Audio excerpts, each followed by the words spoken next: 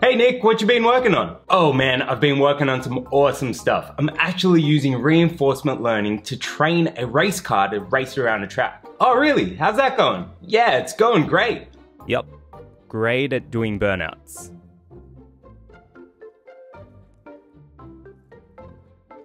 I promise guys, it does get better than this. Let's get to it. What's happening guys? My name's Nicholas Renot and welcome to the Reinforcement Learning course. In this video, we're going to be covering a bunch of stuff, but basically the core goal is to be able to allow you to go from absolute beginner to being able to go and leverage reinforcement learning.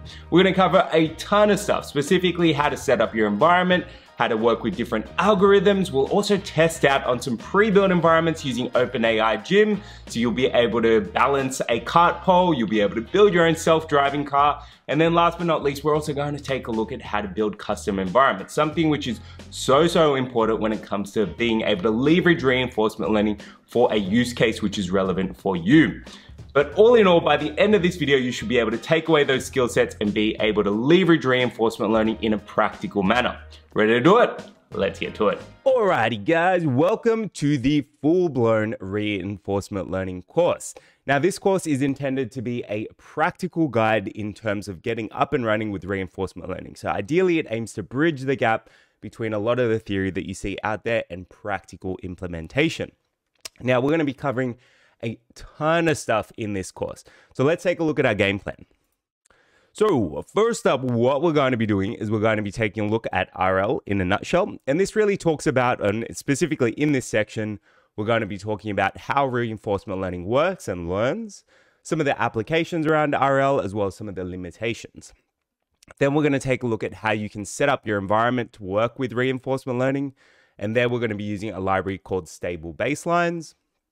Then under step 2, we're going to be taking a look at environments. So environments are one half of the equation when it comes to working with reinforcement learning. So we need to be able to set up an environment, and specifically OpenAI Gym environments, to be able to work with reinforcement learning. Then we're going to kick off our training. So there's a whole bunch of different types of algorithms available inside of Stable Baselines. So we're going to take a look at how we can set up some algorithms to be able to train a reinforcement learning agent.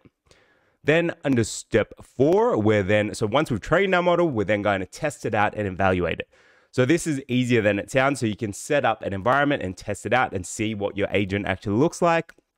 Then we're also going to take a look at evaluation, as well as how you can take a look at different metrics, how to understand those metrics. And we'll also take a look at how we can open them up inside a TensorBoard, something which I really like. Then we'll take it one step further. So step 5, we'll take a look at how we can leverage callbacks to stop our model training once we hit a certain threshold. We'll see how we can use different algorithms. So there's a whole bunch of algorithms available in reinforcement learning. You don't need to write them yourself. There's a whole bunch already written for you that you can use. And we'll take a look at how we can use those. And then we'll also take a look at different architectures. So say, for example, you wanted to change the neural network that sits behind a particular agent. You can do that as well. But this wouldn't be a full-blown course unless we had some projects as well. So we're going to be taking a look at 3 different projects. So we're going to take a look at how we can solve the Breakout environment, which is an Atari game. So it's sort of like Pong a little bit, but not really. We'll also take a look at how we can solve a self-driving environment. So that's a car racing environment, and how we can train our model to only have a picture as an input and train our car to drive along a racetrack, which I think is pretty awesome. And then we'll also take a look at custom environments, something which I think is so often overlooked. So this will allow you to get a better understanding of how to build an environment to work with reinforcement learning. Now, the framework that we're going to be using when we build our custom environment is going to be OpenAI Gym. So I'm going to show you all the different types of spaces. Don't worry if you don't understand that yet, or if you're not too sure what I'm talking about, we'll go through it in great detail. Okay, that's our game plan in a nutshell. Now it's time to take a look at RL in a nutshell. So I wanted to include this section to give you a little bit of context about what reinforcement learning is, how it's meant to be used, and some of its applications, as well as some of its limitations. This is not going to be a full deep dive into the theory and the maths behind it. It's just a high level overview so you get an idea as to where RL fits in the big world of machine learning and data science. So first up, what is reinforcement learning? Well, reinforcement learning focuses on teaching agents through trial and error. That's a really, really high level statement. Now, I know there's probably a lot of hardcore deep learning engineers that will probably go, Nick, that's not quite right. But it sort of gives you an idea as to how reinforcement learning learns. Ideally, you've got an agent and it learns based on the reward that it gets. So it tries something out. If it doesn't get a reward, then it tries something else. If it doesn't get a reward or it gets a bigger reward, it might try doing that multiple times. We've also got this thing called the exploration and exploitation trade-off. So again, I'll talk about that a little bit later, but you sort of get the idea. Reinforcement learning is learning based on actively engaging with an environment. Now that brings us to how the framework actually fits together. Well, there's five key things that you need to consider whenever you're working within reinforcement learning, or there's 4 fundamental concepts. So they are the agent, the environment, the action, and then reward plus observations. So think of your agent as something which is operating within an environment. So this might be a machine learning model, might also be a person or a player if you're working in a game environment. Your environment is where that particular agent is actually operating in. So in this case, say for example, if we take a game, so your player is operating within the game environment. So it's getting reward based on what it actually does there. Now, your agent will see what's happening within that environment. So say, for example, we're taking a look at a game, your player will be able to see what's around them. So in terms of the observation, so it'll see what the game environment actually looks like. And then it'll also see what reward it accrues based on the actions it takes. So ideally, your agent might walk around the environment, it might do something, it might accumulate a point. It might do something else, it might not accumulate a point, or might even lose a life. That might be a negative reward. A really, really good way to sort of get your head around this is to think of how you might go about training a dog. Say, for example, you wanted to teach your dog how to sit or how to lay down. Well, your agent in this case is going to be your dog because you're trying to train your agent to be able to take the right action. Now, the reward in this case is you giving your dog a treat every time they do the right thing. So what your dog might try to do is take an action. So initially you might say sit, and the dog might not actually do anything. So in this case, it hasn't actually taken it's taken an action of doing nothing. And in this particular case, the environment that it's working with is the environment with yourself in it. So it's trying to get a reward or it's trying to get a treat from doing a particular thing. Now, your dog will eventually see that it gets no reward because it didn't sit down. So it might try something else. So in this case, you might say sit again. It might then sit and then it'll see that it will get a reward. So ideally, it will then start to learn what action to take in response to the environment in order to maximize the reward. So it's observing the command that you're giving to be able to take the right action. So this, in a nutshell, is how reinforcement learning works. Your agent tries to take an action in order to maximize its rewards in response to the observations within the environment. Now, again, I just wanted to give you a little bit of theory. We're not going to delve into this too much, but you sort of get the idea as to how reinforcement learning works. It's a little bit different in terms of how you might work with tabular deep learning and machine learning because your agent is actively engaging with a simulated or a real environment.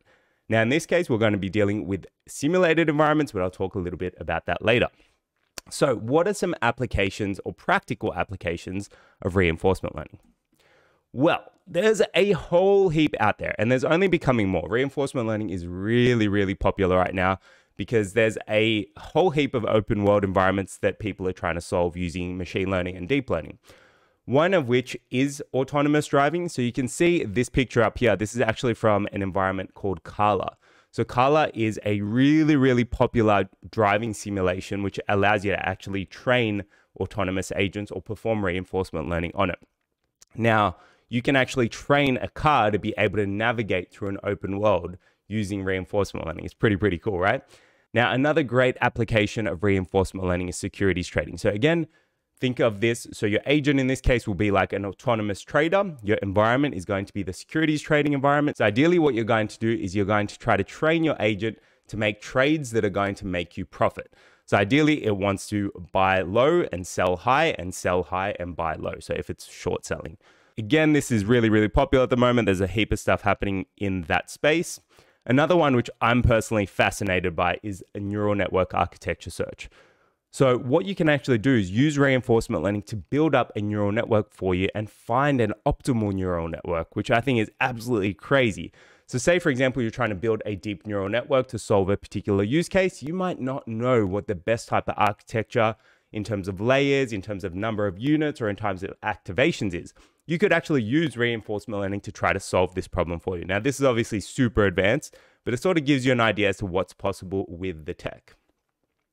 Another place that reinforcement learning is super popular right now is in robotics. So training agents or training robots in real life can often be quite expensive because, say, for example, you've only got one robot, it can be hard to train it on a lot of tasks.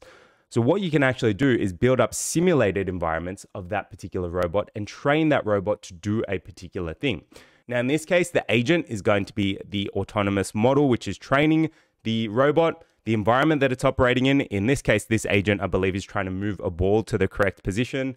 This is actually based on a simulation environment called MuJoCo. So again, I'll show you that a little bit later, but we're not going to be solving that one today. But you sort of get the idea. So we can actually train the robot. The environment is going to be moving the ball to the right place, and the reward is going to be how close or how far that ball is from its optimal position. So again, there are a whole heap of applications. I've only sort of shown 4 there, but there are a ton out there. Another place where it's really, really popular is in gaming. So again, gaming is an open world environment, so the reward function can be really, really different each and every time, but you can sort of see how it can start to apply into different environments. Okay, so what about some limitations and considerations for reinforcement learning? So again, reinforcement learning is absolutely amazing and I'm fascinated by it, but there are some limitations. Specifically for simple problems, reinforcement learning can sometimes be overkill. So say, for example, we're taking a look at hyperparameter optimization. There's already really, really powerful models for that, particularly when you're dealing with simple models. But if you're getting to super advanced problems, reinforcement learning could help you out in that space. Another thing that it assumes is that the environment is Markovian. That means your future states for your environment are based on your current observations, and there's no random acts. But we know in real life that there's going to be random events that happen that influence our particular model. So say, for example, you were training your MuJoCo robot, right? In this particular case, your environment might not cater to people walking past the robot or knocking the robot. So you never really know what's going to happen in real life. You can only train in your best case scenario. So again, we can sort of deal with this because in our reinforcement learning model, we're going to sort of isolate our environment. But again, it's just something to take in mind when somebody asks you that question. Another thing to note is that training can take a long time and is not always stable. So we've got this concept called the exploration and exploitation trade-off. So ideally, what your model tries to do is explore the environment when it's starting out, and then it tries to exploit it to be able to get the best possible rewards. But sometimes what might happen is your model might not have enough time to explore and might start exploiting too early. So sometimes we need to tune hyperparameters to be able to get our model to truly explore the environment and truly understand it. Sometimes because we don't get this quite right, our model might not all be that stable. So we might get to a certain point, we might reach a cap in terms of our maximum reward. But now another thing to note as well is that training can take a long time. So if you've got a really, really open environment, so say, for example, you're trying to train a reinforcement learning model for Grand Theft Auto because it's such a huge environment, training a model to sort of work out what to do in that particular case is going to take a long, long time. All right. Now, not to be a downer, I just sort of wanted to bring up some of those limitations and considerations. Now, on that note, let's start getting onto our setup. So step number 1 is going to be setup. What we're first up going to do is install our required dependencies. Now, in this case, it's really, really simple to get up and running with this. It's just a single pip install. All you need to do is run !pip install stable-baselines3, and then inside of square brackets, pass through extra. So stable baselines is a reinforcement learning library that allows you to work with model-free algorithms. But again, we'll talk about that later. So we can work with stable baselines to build up a reinforcement learning agent to be able to train against a specific environment. Now, the cool thing about stable baselines is that it's actually based off an original library called Baselines, which was built by OpenAI. The great thing about stable baselines is that there's a whole heap of really, really useful helpers. Now, I've got the documentation on the screen, so this is the migration link. But if you wanted to go into stable baselines, I'm going to include these links in the description below, as well as all the code that you're seeing in here. But you can see here that stable baselines actually is, or this is the documentation, there's a whole heap of guides, and it's a really, really well-supported environment, or really well-supported library as well. So again, really, really, really useful. There's a whole bunch of getting started information if you want to be able to leverage that. sort of shows you how to get started really, really quickly. So this here is one single reinforcement learning environment and training in a single, what is that, like 20 lines of code. So again, you can get started really, really quickly with this. But we're going to be going through all of this in great detail as we're walking through it. So let's kick things off and start by installing stable baselines. So I'm going to be working inside of a Jupyter Notebook environment for this. And I'm going to give you the baseline code or the starter code as well as the completed code as well inside of the GitHub repo in the description below. So you'll be able to pick up all of this and work with it at your own pace. So first things first, we're going to have 10 different steps that we're going to be going through for our main tutorial, and then we're going to have our projects as well. So the first thing that we need to do, well, let's actually take a look at these 10 steps. So first up, what we're going to do is import our dependencies. Then we're going to load up our environment. So in this case, we're going to be solving a reasonably simple environment called CartPole, and I'll show you that in a sec. We're going to take a look at how to understand an environment because that is so, so important. Then we'll train a reinforcement learning model. I'll show you how to save it down to disk and reload it. So if you wanted to go and move it elsewhere or go and deploy it, you could do that. We'll take a look at how to evaluate it, how to test it, how to view our logs inside a TensorBoard, how to add a callback to the training stage. So this allows you to stop your training at a certain point once you're happy with it, how to change policies, as well as how to use an alternate algorithm. So we're going to be covering quite a fair bit, but again, take it at your own pace. And if you get stuck or if you have any questions at all, hit me up in the comments below or join the Discord server. Again, link will be in the description below. Always happy to chat there as well. All right, enough on that. Let's actually kick this thing off and write some code. So the first thing that we're going to do is install our dependencies and import them. So in this case, we're going to be installing stable baselines 3. So remember we had !pip install stable -baselines 3 and then in square brackets extra. So let's go on ahead and write that.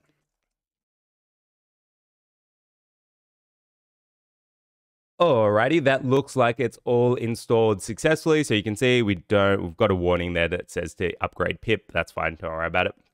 But it looks like we're all good to go. Now, in this case, that is now done. So that, again, really simple to get started with stable baselines. It's a single pip install. But again, there's so much you can do with it, which makes it pretty cool. So the next thing that we want to do, let's actually take a look at that line. So we've written !pip install and then stable dash, which we've just gone and screwed that up, stable dash baselines and then 3. And then extra. Now, the reason that we're passing through 3 is that stable baselines has gone through a number of iterations. So there was a stable baselines 1 and then a stable baselines 2. We're now up to stable baselines 3. So this is the latest package, again, which runs on TensorFlow and PyTorch. We're going to be using PyTorch for this, but just something to keep in mind. So that's the reason that we're passing through the 3. All right, now that's our installation done. We're all good to go. Now, the next thing that we want to do is actually import some stuff. So let's go on ahead and import some dependencies, and then I'll talk you through each one of those.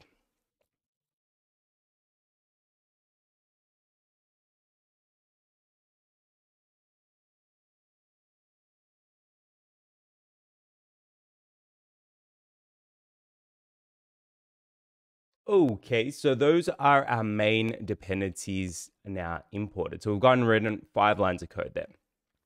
So first up, what we've written is import OS. So OS is just an operating system library. That's going to make it a little bit easier later on when we go to define our paths to save our model as well as where to log out. Then we've imported Gym. So Gym is for OpenAI Gym, but I'm going to talk about this a little more once we get into our environment section of our slides.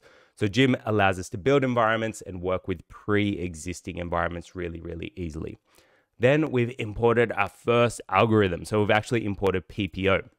So to do that, we've written from stable_baselines 3, import PPO. And again, there's a whole heap of different types of algorithms. So if we actually take a look, we're actually taking a look at the stable baselines package. That should be stable baselines 3. So if you actually take a look, there's a whole heap of different algorithms there. So there's A2C, DDPG, DQN, HER, PPO, SAC, and TD3. Now, again, there's a whole bunch of stuff here. So I'm actually going to talk about when to use which algorithm and under which circumstances. So again, don't fret if you're seeing this and you're like, oh my God, there's so much. we're actually going to go through this and I'll actually give you a little bit of a guide, or at least some guide rails as to when to use which particular type of algorithm. But in this case, we're going to be using this one here, so PPO. So again, if you wanted to see the documentation, it's all there and you can take a look at the performance of that particular algorithm. Cool, right? Okay, so that's this line here. So from stable underscore baselines, import PPO. And then the next one that we've written is from stable underscore baselines 3.common.vec underscore env, import dummy vec env. Now, I'll talk about this a little more once we get to the breakout tutorial, but basically stable baselines allows you to vectorize environments. This means that it allows you to train your machine learning model or train your reinforcement learning agent on multiple agents at the same, or multiple environments at the same time. This means that you can get a huge boost in your training speed by doing that. Now, in this case, we're not going to be vectorizing our environment, so we're going to be able to use this dummy vec env wrapper instead. You'll see what it actually looks like when we do vectorize in the breakout project. But again, for now, just think of this as a wrapper around your environment, makes it easier to work with stable baselines. Then the next thing that we've written is from stable underscore baselines 3.common.evaluation, import evaluate underscore policy. So evaluate underscore policy makes it easier to test out how a model is actually performing. So what you'll actually get when we run this is the average reward over a certain number of episodes. Again, I'll talk about it more later, and you'll also get the standard deviation for that particular agent that you're training. So again, 5 lines of code. So import OS, import gym, import our algorithm, which is PPO, import our dummy vec env wrapper, and import our evaluate policy helper, which will be used somewhere around here. Cool. That is pretty much it in terms of our dependency. So we've written 5 lines of code. Now, on to step 2, environments. So I think a key thing to call out is the difference between simulated and real environments. Now, this is why we're using OpenAI Gym. So OpenAI Gym allows you to build simulated environments really, really easily. So there's a whole heap of helpers. It's a really well-supported library, and that's particularly why it's really, really popular when it comes to working with reinforcement learning. Now, a key thing to call out is that when we're working with reinforcement learning, often one of the benefits is that by using simulated environments, we're able to reduce cost and we're able to produce better models a whole heap faster. Now, say for example, you're working for an engineering company and your engineering company wants to build an autonomous agent to go and train this robot over here to be able to move a particular ball to a certain position. Now, this robot is actually called a fetch robot. It's actually a real robot, so you can actually take a look at what it looks like. Now, they might only be able to afford a single robot. So this sort of limits how fast they may be able to train that particular robot. And obviously there's cost involved with actually training that robot. So you're going to be wearing down the joints, you're going to be using electricity, it's going to take a lot more time and cost to be able to train that robot if you're doing it in a real environment.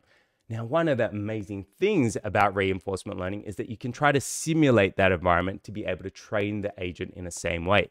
Over here, you can see that this is actually a replica of this robot, and it's actually built inside of a simulation tool called Mujoko. So again, I talked about this a little bit earlier.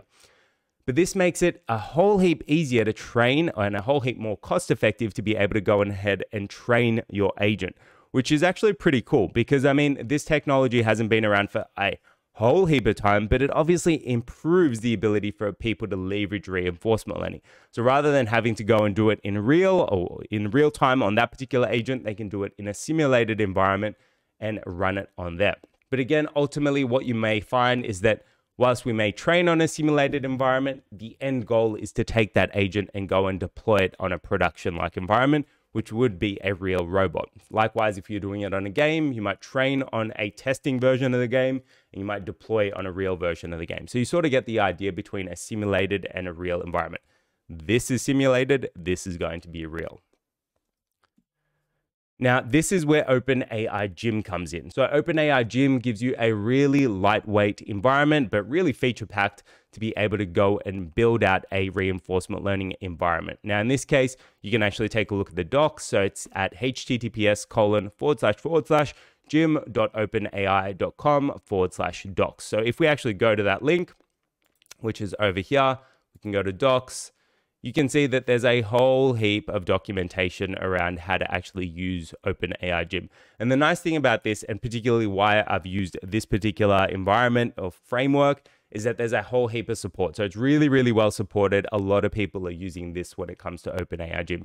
So know when you're looking at cutting edge stuff, or you're looking at what skills to learn, if you wanted to go and do this for your career, OpenAI Gym tends to be the standard in this particular space. Now, there's a whole heap of pre-built environments that you can actually use inside of OpenAI Gym. So remember, I was talking about Mujoko for that particular robot. So you can actually, oh, it might not be Mujoko. It might be under robotics. So you can see that we've actually got our fetch robot over here. There's also this shadow hand robot. Now, these are actually based on real robots. So if you actually Google fetch robot, that's not what I meant to type, fetch robot, you can actually see, so it's actually a real robot that I'm actually showing you here. So this robot is exactly mimicking this. This robot, this hand one, is actually called a shadow hand robot. Shadow hand robot, I believe. There you go. So you can actually see these are actually based on real robots that are out there in the real world. So people are trying to train them using OpenAI Gym.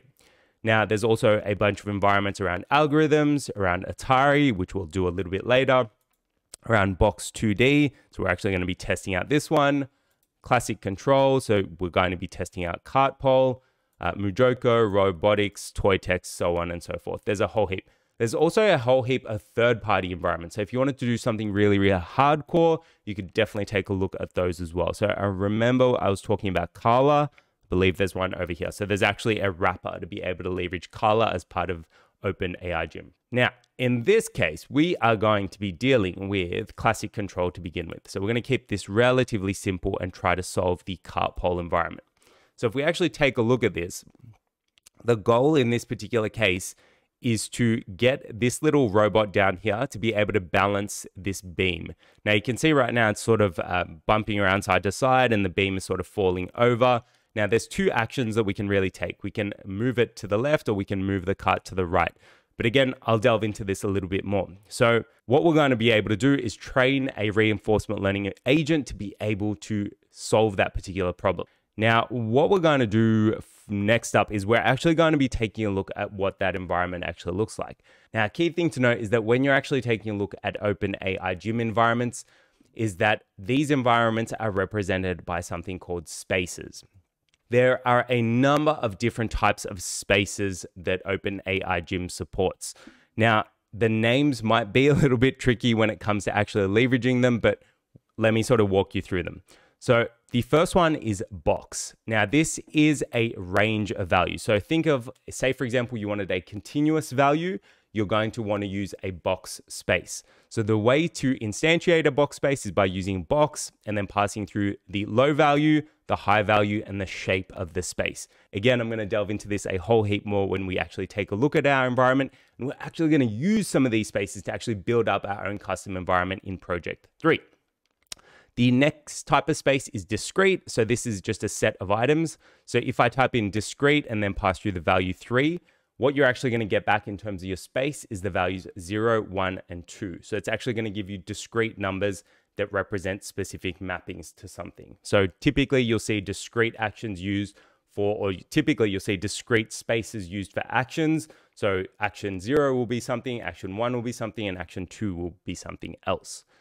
You've also got tuple. So tuple allows you to combine spaces together. So you can see we can use tuple and then pass through discrete and box. So this just allows you to join them. Key thing to note is that stable baselines doesn't support tuple. So again, good to know, but you're not going to use it all that much.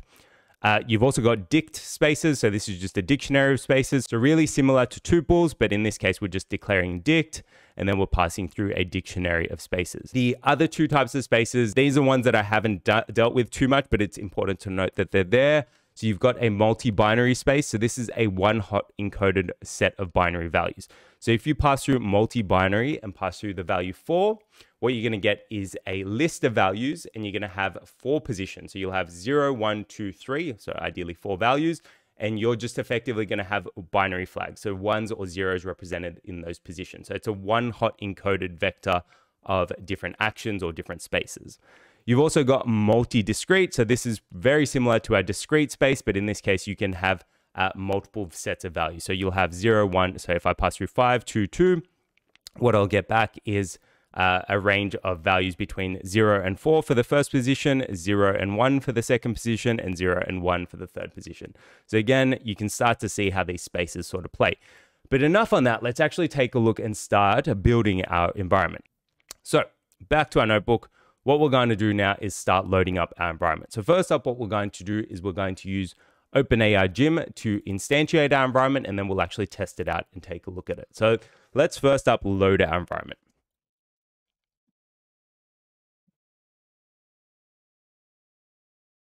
Okay, that is 2 lines of code to be able to go and create our environment.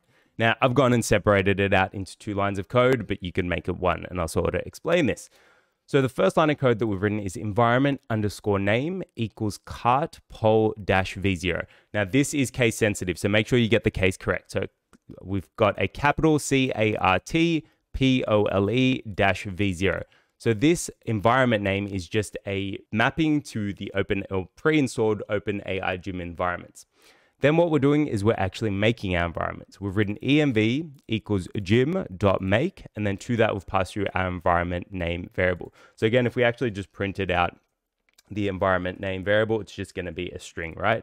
Environment name, just a string, right? Nothing crazy there.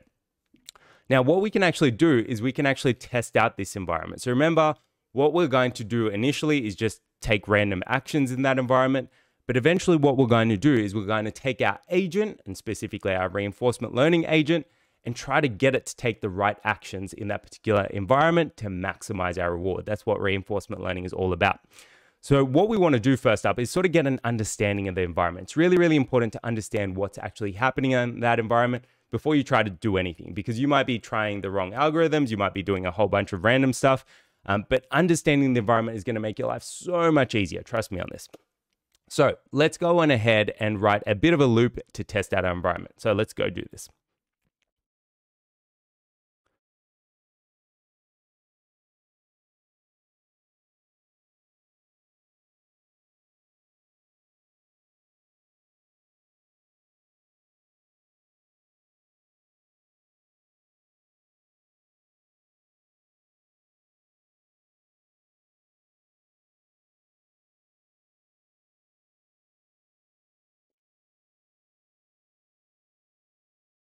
Alrighty, so I've written a lot of code there, but I'm going to take it step by step with you. So again, we're going to take this step by step whenever we're going through this stuff. So what is that? So 1, 2, 3, 4, 5, 6, 7, 8, 9, 10, 11, 12. 12 lines of code. Now again, all of this code, including the beginner as well as the completed tutorials, are going to be available in the GitHub description below. So if you want to take this and walk through it and compare your code, you can do that. First up, what we're going to do is walk through each step or each line of this code. So what we're actually going to be doing is we're going to be trying to test out the CartPole environment 5 times. Now, what we've actually gone and done is created a variable called episodes, and we've set that to 5. So this means that we're going to try to loop through our environment 5 times to see how we can operate within it. So we've written episodes equals 5, and then we're looping through each one of those episodes. So for episode in range, and then we're starting off at 1, and then we're going episode plus 1. So this is effectively just looping through each one of the episodes. If we actually wrote this out, so episodes equals 5 for episode in range 1, comma, episodes plus 1. Let's print out our episode. So you can see that it's just going to be looping through 1 to 5, right? So that's all these 2 lines are doing here. Then what we're doing is we're resetting our environment. So by running env.reset, we're going to get our initial set of observations. Remember, there was those 5 key components to any environment, or 4 key components. There was the agent, the action, the environment, and then the observations plus the rewards.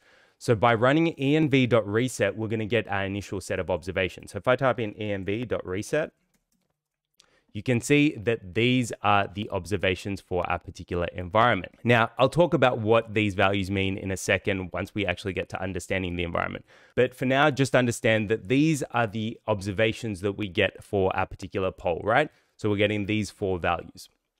Now, what we're effectively going to be doing is passing these observations, or later on, we'll pass these observations to our reinforcement learning agent to determine what the best type of action is to be able to maximize our reward. So our agent's going to see these values and it's going to go, hey, I've got these values.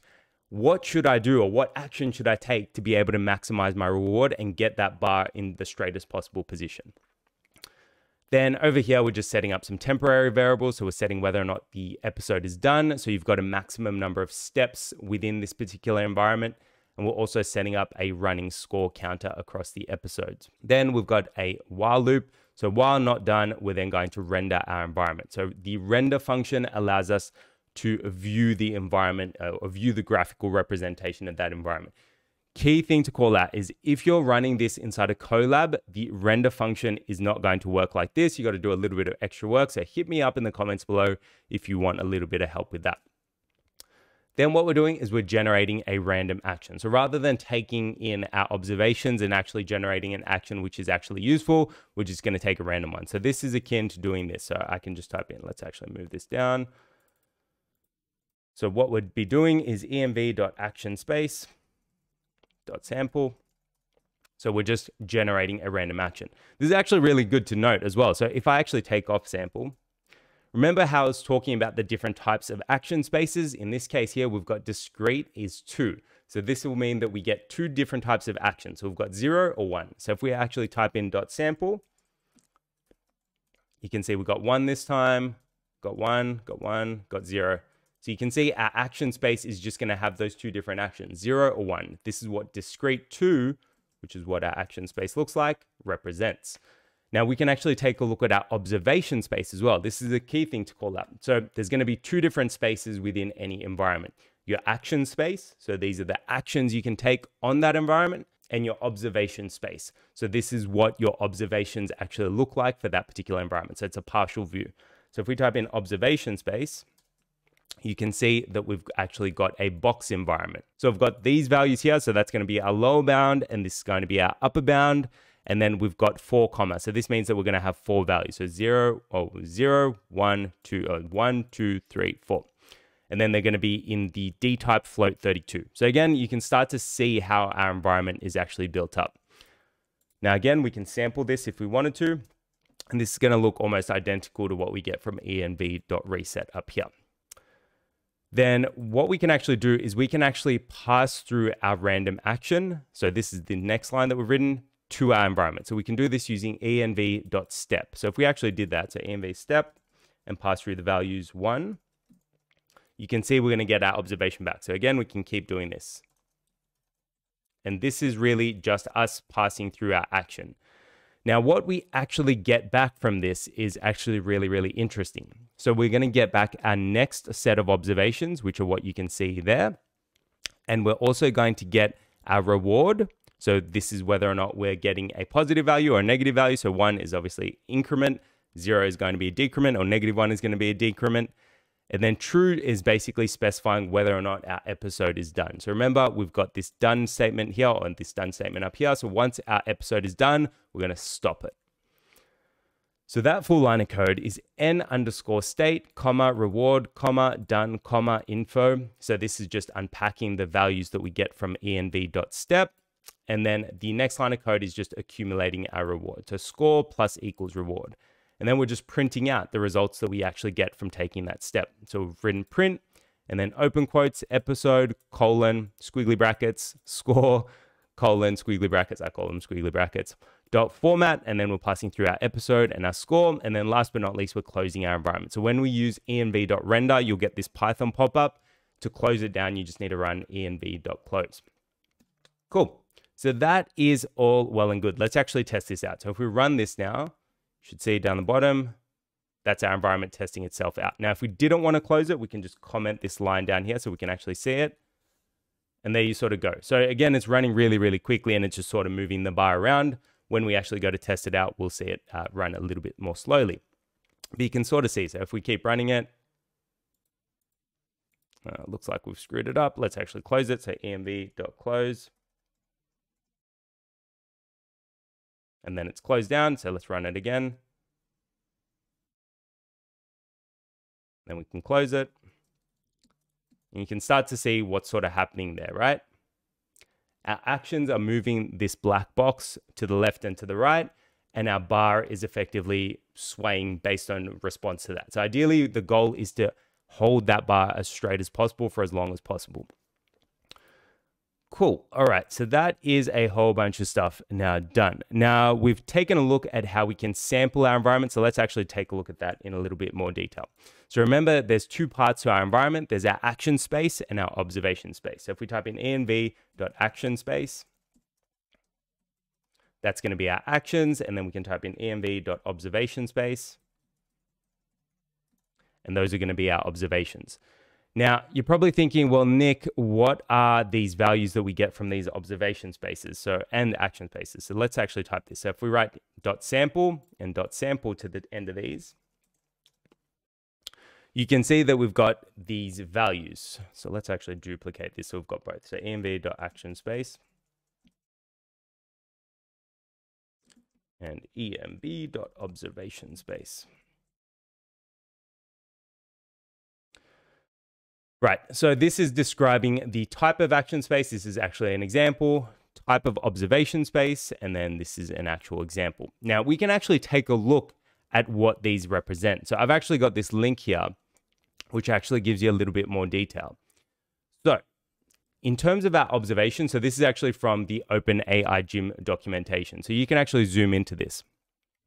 So in terms of our observation space, remember we've got a box 4, which is this down here. So box and then 4.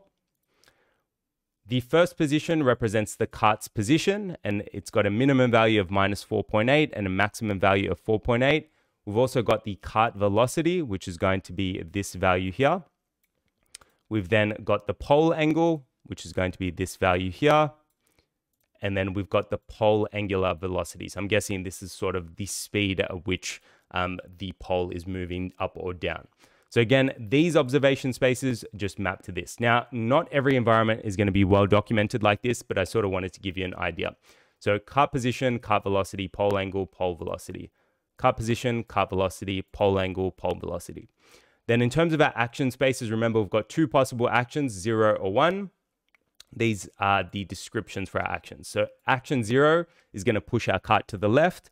Action 1 is going to push our cart to the right. So you can sort of see how these actions and observations sort of play together. Now, that is our environment in a nutshell. So you can see that we've gone and done a few things there. So we went and defined our environment. We then went and tested it out. And then we went and actually took a look in granular detail to be able to actually understand how this environment actually fits together. Now, I think this is really, really important because it gives you an idea as to what the hell you're trying to solve. But keep in mind that whenever you're solving one of these environments, you're typically going to have an action space and an observation space. And it's a good idea to try to understand what each one of those means. But on that note, that is our environment now set up. So we can actually close this. So let's go and take a look at what's next. So this brings us to step 3, training. So a key thing to call out is that there are a heap of different types of algorithms when it comes to reinforcement learning. Now, typically, these are grouped into model-based RL and model-free-based reinforcement learning algorithms. Now, we're mainly going to be focusing on model-free-based reinforcement learning algorithms because that's where a lot of development is happening. But that's not to say that model-based reinforcement learning isn't useful as well. So a core thing to note in terms of model-free RL. So the whole idea between model-free RL is that it only uses the current state values to try to make a prediction. With model-based reinforcement learning, what's actually happening is it's trying to make a prediction about the future state of the model to try to generate a best possible action. So there are a whole heap of advantages for and against. I'm not going to go through it in great detail. There is a great document on this down at the OpenAI website. So under https://spinningup.openai.com, there's a really, really good explanation of model-free versus model-based RL. Now, so I guess a key thing to call out is that Stable Baselines really only deals with model-free based RL. There are a number of other libraries that look at model-based RL as well. I believe RLlib is one of them. So we're going to be focusing on model-free RL. And specifically, we're going to be taking a look at the A2C algorithm, PPO, and we'll also probably use, I think we'll probably only use those two to begin with. But again, we'll also use DQN over here as well. So again, we'll use a few different types of algorithms so you can sort of see what they look like. But that sort of gives you an idea as to what's sort of out there. There's a bunch of algorithms broadly grouped into model-free versus model-based reinforcement learning. Now, a core thing to note is choosing the best possible algorithm for your use case. So we've talked a little bit about different types of action and observation spaces so far. Now, the algorithm that you're going to try to use, or the algorithm that I'd suggest you use, should ideally be one that maps appropriately to your particular type of action space. So you can see here that in terms of stable baselines, there's a whole bunch of different types of algorithms. So we've got A2C, DDPG, DQN, HER, PPO, SAC, and TD3. And I'll show you how to actually use these different algorithms a little bit later in the main tutorial. But a key thing to note is that certain algorithms can only work on certain types of action spaces. So you can see here that A2C works on boxes, discrete, multi-discrete, and multi-binary. DDPG works on box spaces only.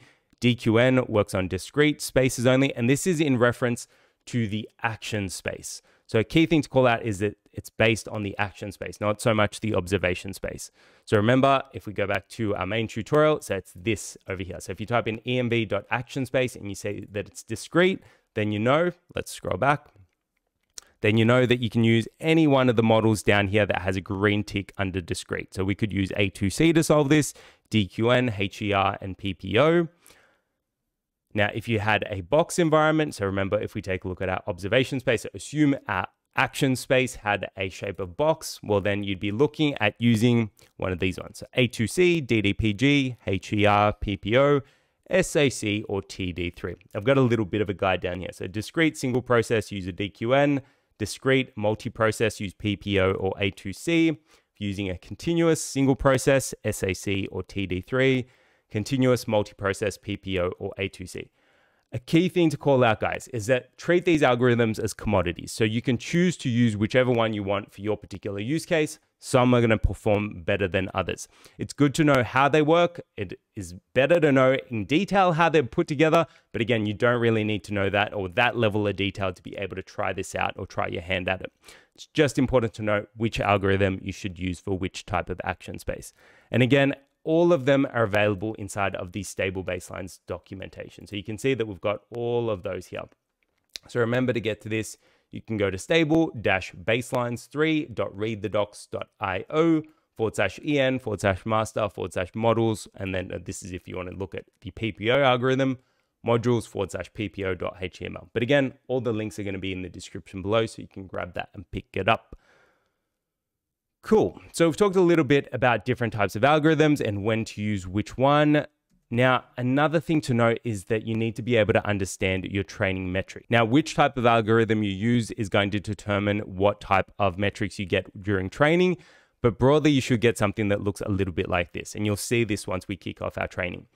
So we can break this up into evaluation metrics, time metrics, loss metrics, and then we've got other metrics.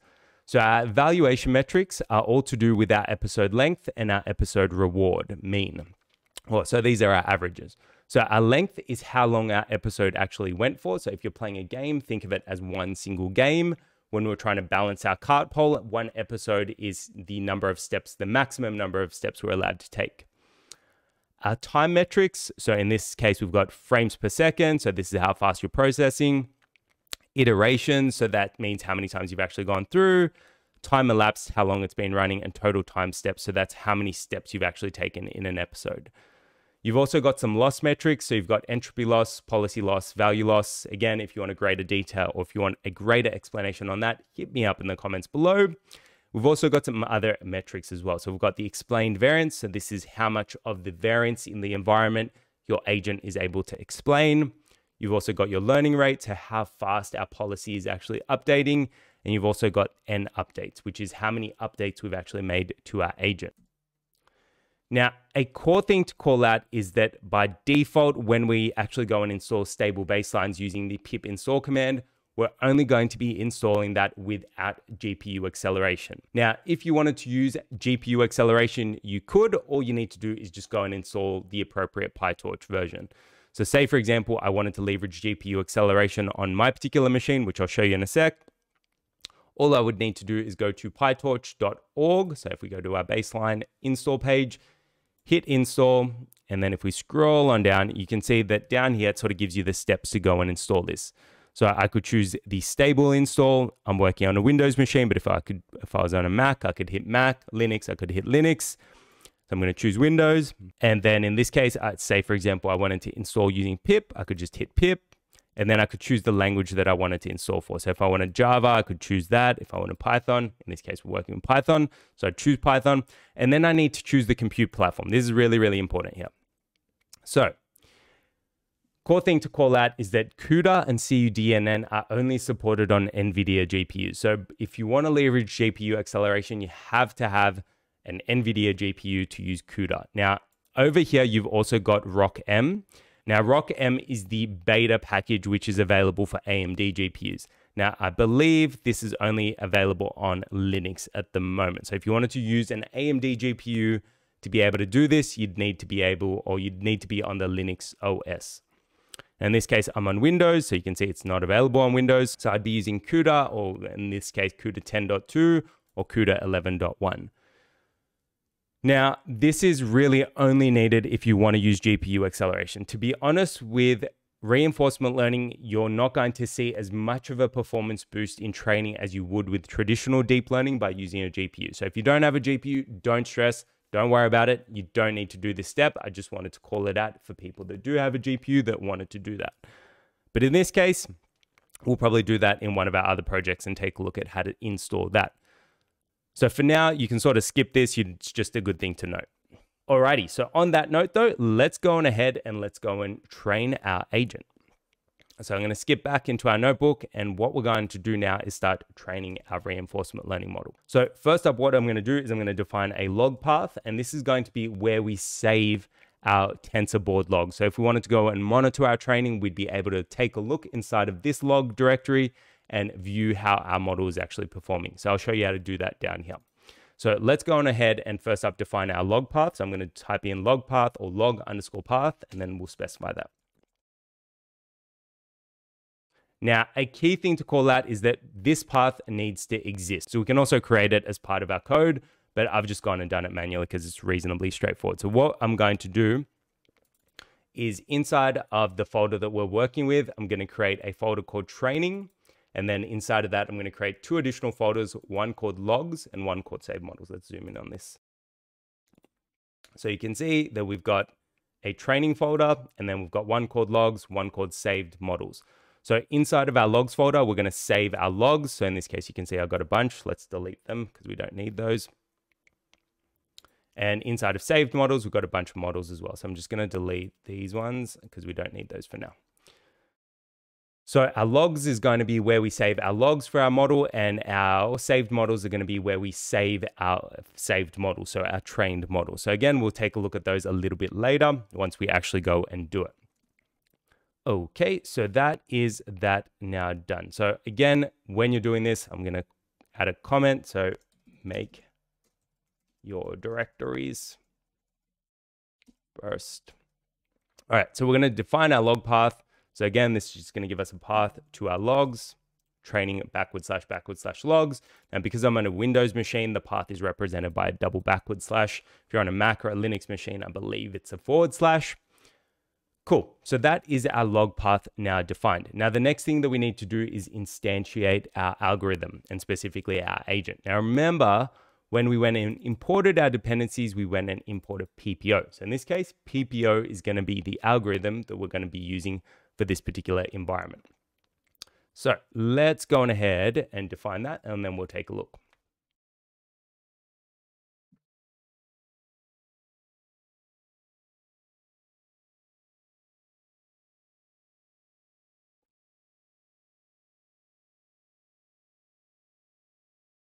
Okay, that is our algorithm now set up. Now you can see here that it's printed out using CUDA device. This is because I do currently have GPU acceleration set up for this particular environment. If you were not using the PyTorch CUDA version or the PyTorch GPU accelerated version, what you would see here is using CPU device. So again, no need to stress if you're not using GPU acceleration. I'll show you how to set it up later. If it says using CPU device, that's perfectly fine as well. You're still good to go. All right, so in order to do that, we've written 3 lines of code here. So we've gone and recreated our environment here. This is just to keep it all encapsulated. So I've written env equals gym.make, and then to that we've passed our environment name. So this line over here is no different to this line over here. So again, exact same thing. Then what we've done is we've wrapped our environment inside of that dummy vec env wrapper. So remember up here, we imported this. This is where we're actually wrapping it. So to do that, we've written env equals dummy vec env, and then we've created a lambda function. So this is going to be an environment creation function. So inside of square brackets, I've written lambda, colon, and then env. So this is going to allow us to work with our environment that's wrapped inside of that dummy vectorized environment. So again, just think of it as a wrapper for a non-vectorized environment. I'll show you a real vectorized environment when we get to our project 1. And then we've actually gone and defined our model. So think of this as defining our agent. So we've written model equals PPO. So again, this is the algorithm that we've gone and imported over here. And then to that, we've passed through, what is that? 2 arguments and 2 keyword arguments. So the first one is defining the policy that we're going to use. So in this case, it's a MLP policy. This stands for multi-layer perceptron policy. Now, in this case, this means that we're going to be using a neural network, which is just using standard sort of neural network units. We're not using LSTM layers and we're not using CNN layers. What we will do inside of project 1 and project 2 is we'll actually use a CNN policy. Core thing to call out as well is stable baselines 2 actually had one advantage over stable baselines 3 in that it actually had an MLP LSTM policies. So if you wanted to use windowed data sets, which are particularly useful for trading or finance, as well as certain gaming applications, that particular policy isn't unfortunately available in stable baselines 3 as far as I know. So again, if that changes, I'll mention it in the pinned comment below. For now, it supports MLP policy and I believe CNN policy. You'll see CNN policy inside of project 1. The next argument that we've passed through is our environment. So this is going to be this dummy vectorized environment here. We've specified verbose equals 1 because we want it, well, we want to log out the results for that particular model.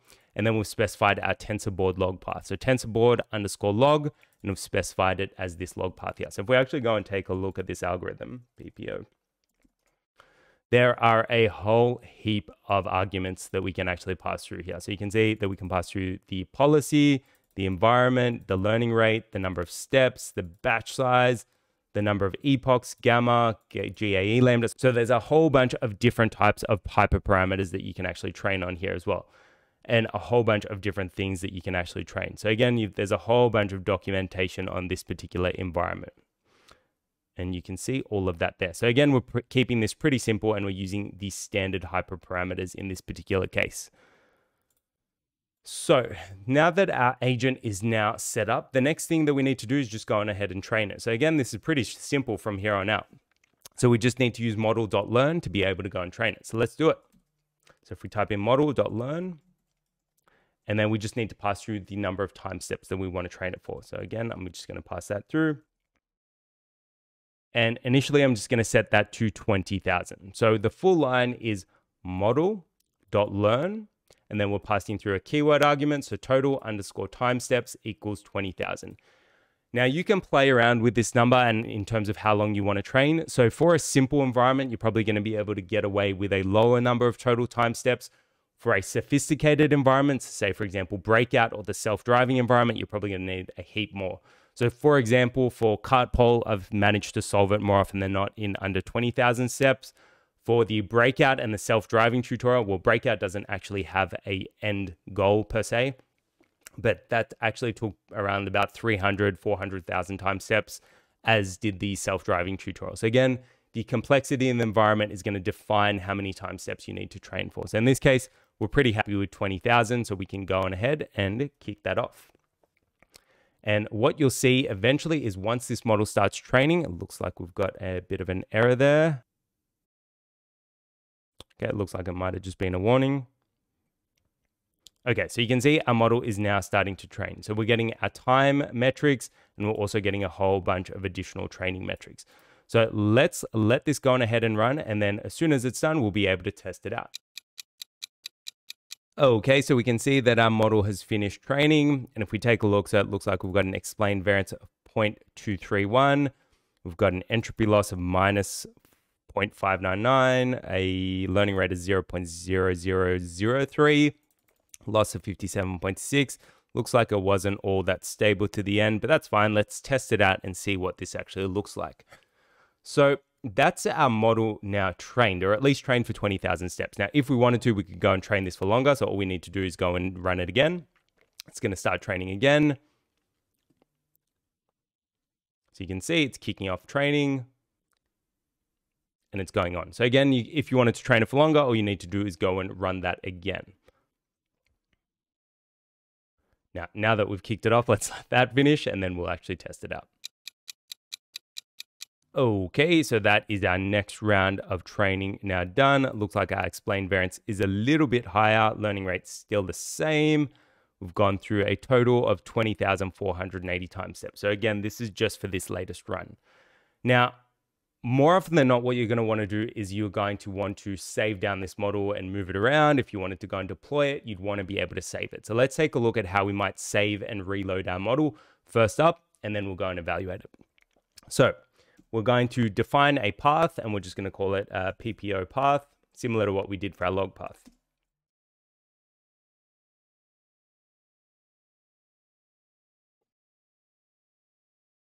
Cool, so that's our path defined. So I've just written PPO underscore path, so that's going to be our path variable, equals os.path.join, and then we're going to be saving it inside of our, effectively our saved models folder, so training, and then saved models, and then our file name is actually going to be PPO underscore model underscore CartPole.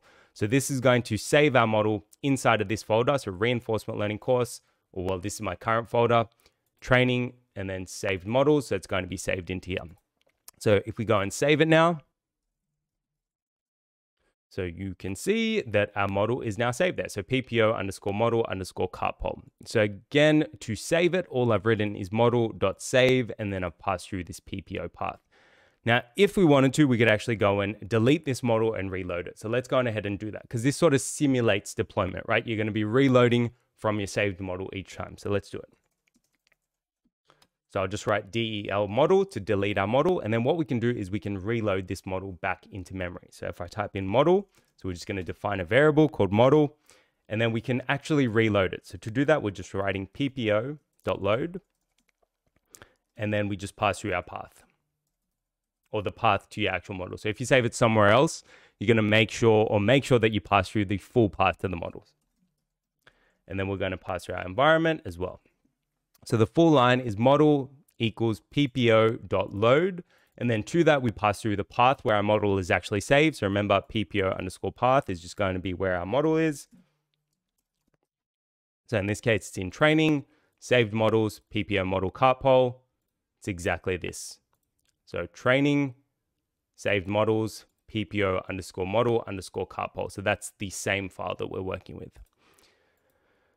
So let's load it. So right now, so before I run this cell, so you can see if I type in model .learn, for example, total time steps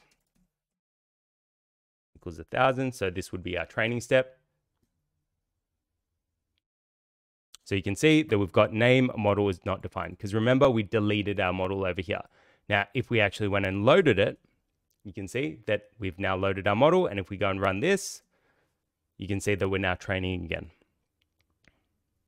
Right? So you sort of get the idea. So you can go and train your model. You can save it using model.save, and then you can reload it using ppo.load. So remember, model.save, and then you actually use the algorithm.load to be able to load it back up. Cool. That is our training now done. So in a nutshell, we've done quite a fair bit there. So we've written so we've actually created our algorithm or our agent, so PPO, and then we've passed through our parameters. We've used model.learn to train our model, then use model.save to save our model, and then PPO or whatever algorithm you're using .load to be able to go and reload it into memory. So again, those 4 key components are really, really important. So use the algorithm to find the hyperparameters model.learn to train it, model.save to save it, and then whatever the algorithm is, .load to reload it. On to step 4, testing and evaluation. So far what we've gone and done is we've set up our environment, we've gone and trained it, but we haven't actually done anything with our trained model as of yet. Well, what we're going to want to do is we're actually going to want to train our model to see how it's actually performing.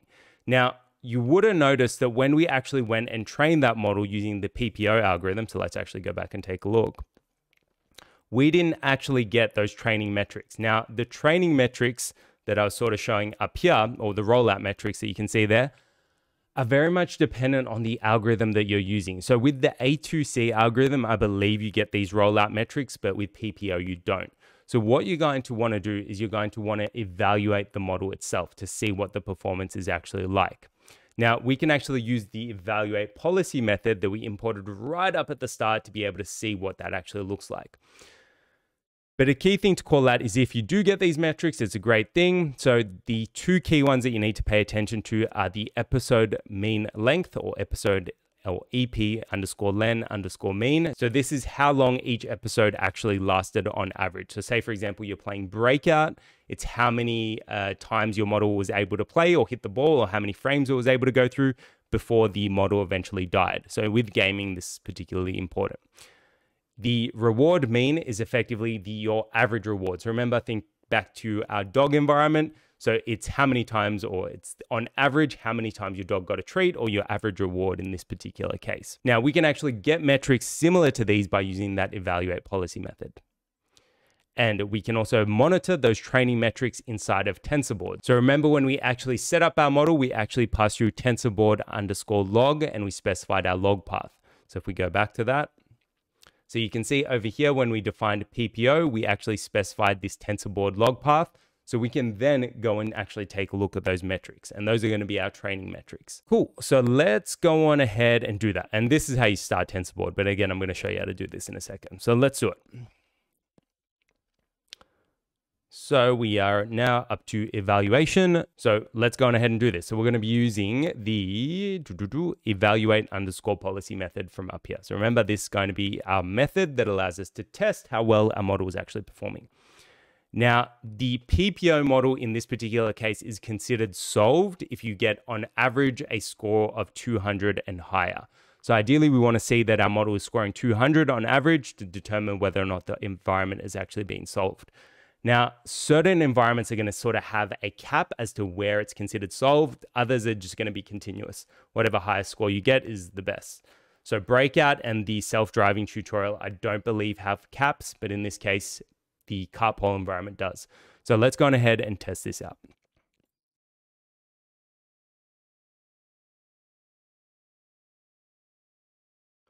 Okay, so we've gone and written our line to go and test out our policy or evaluate it. And the line that we've written is evaluate_policy. And then to that, we've gone and passed through 2 arguments and 2 keyword arguments.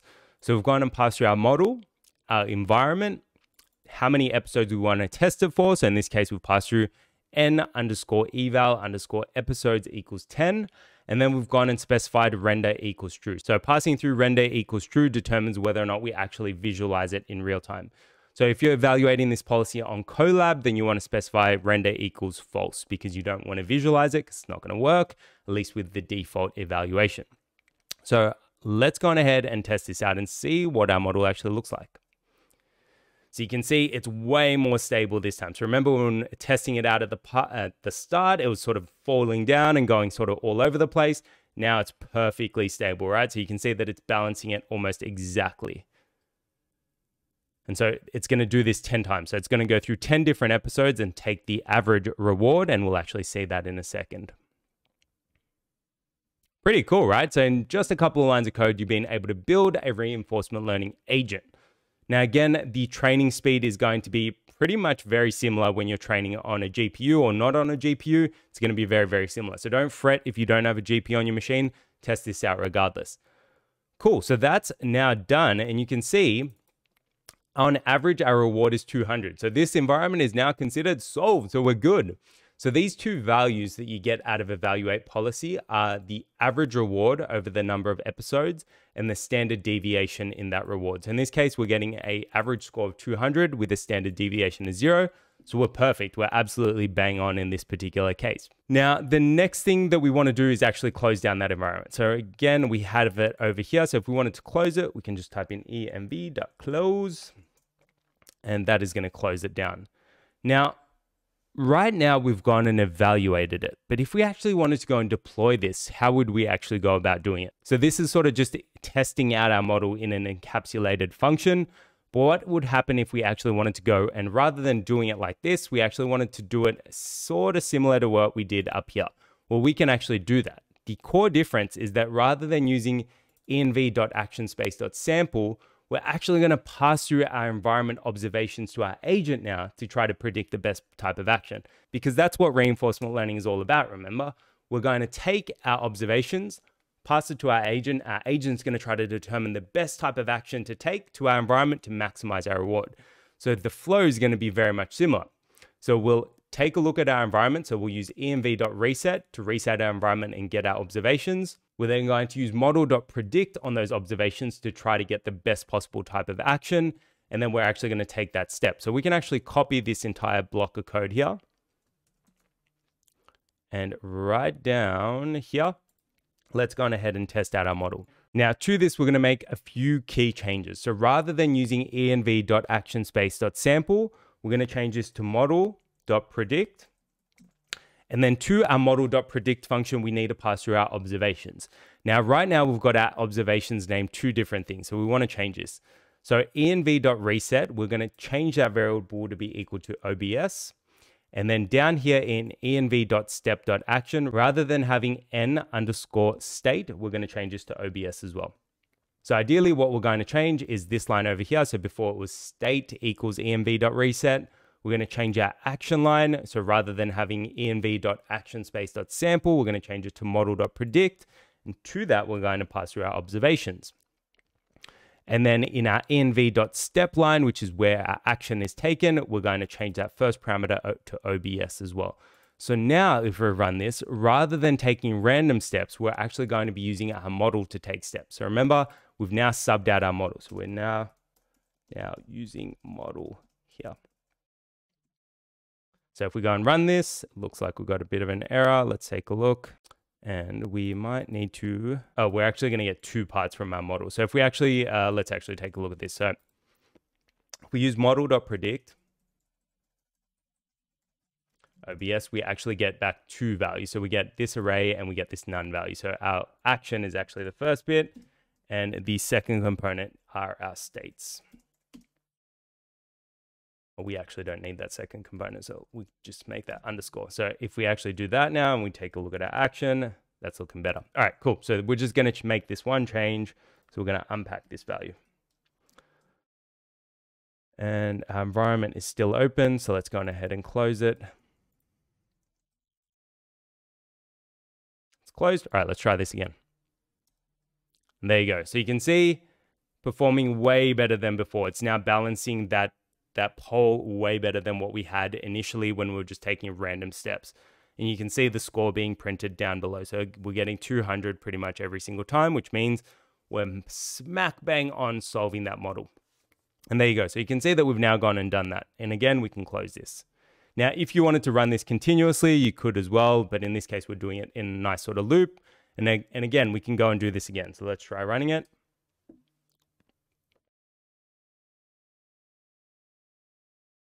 Pretty cool, right? So we're now actively using our reinforcement learning agent to be able to go and interact with our OpenAI Gym environment. So it's now balancing the poll a whole heap better. Now let's actually take a look at what we did there. So we went and let's actually delete this. So if you cast your mind right back up to section 2 where we're loading our environment and we were playing around with how we can actually play with it. Now, what we actually did is we had one really important function, which was env.reset.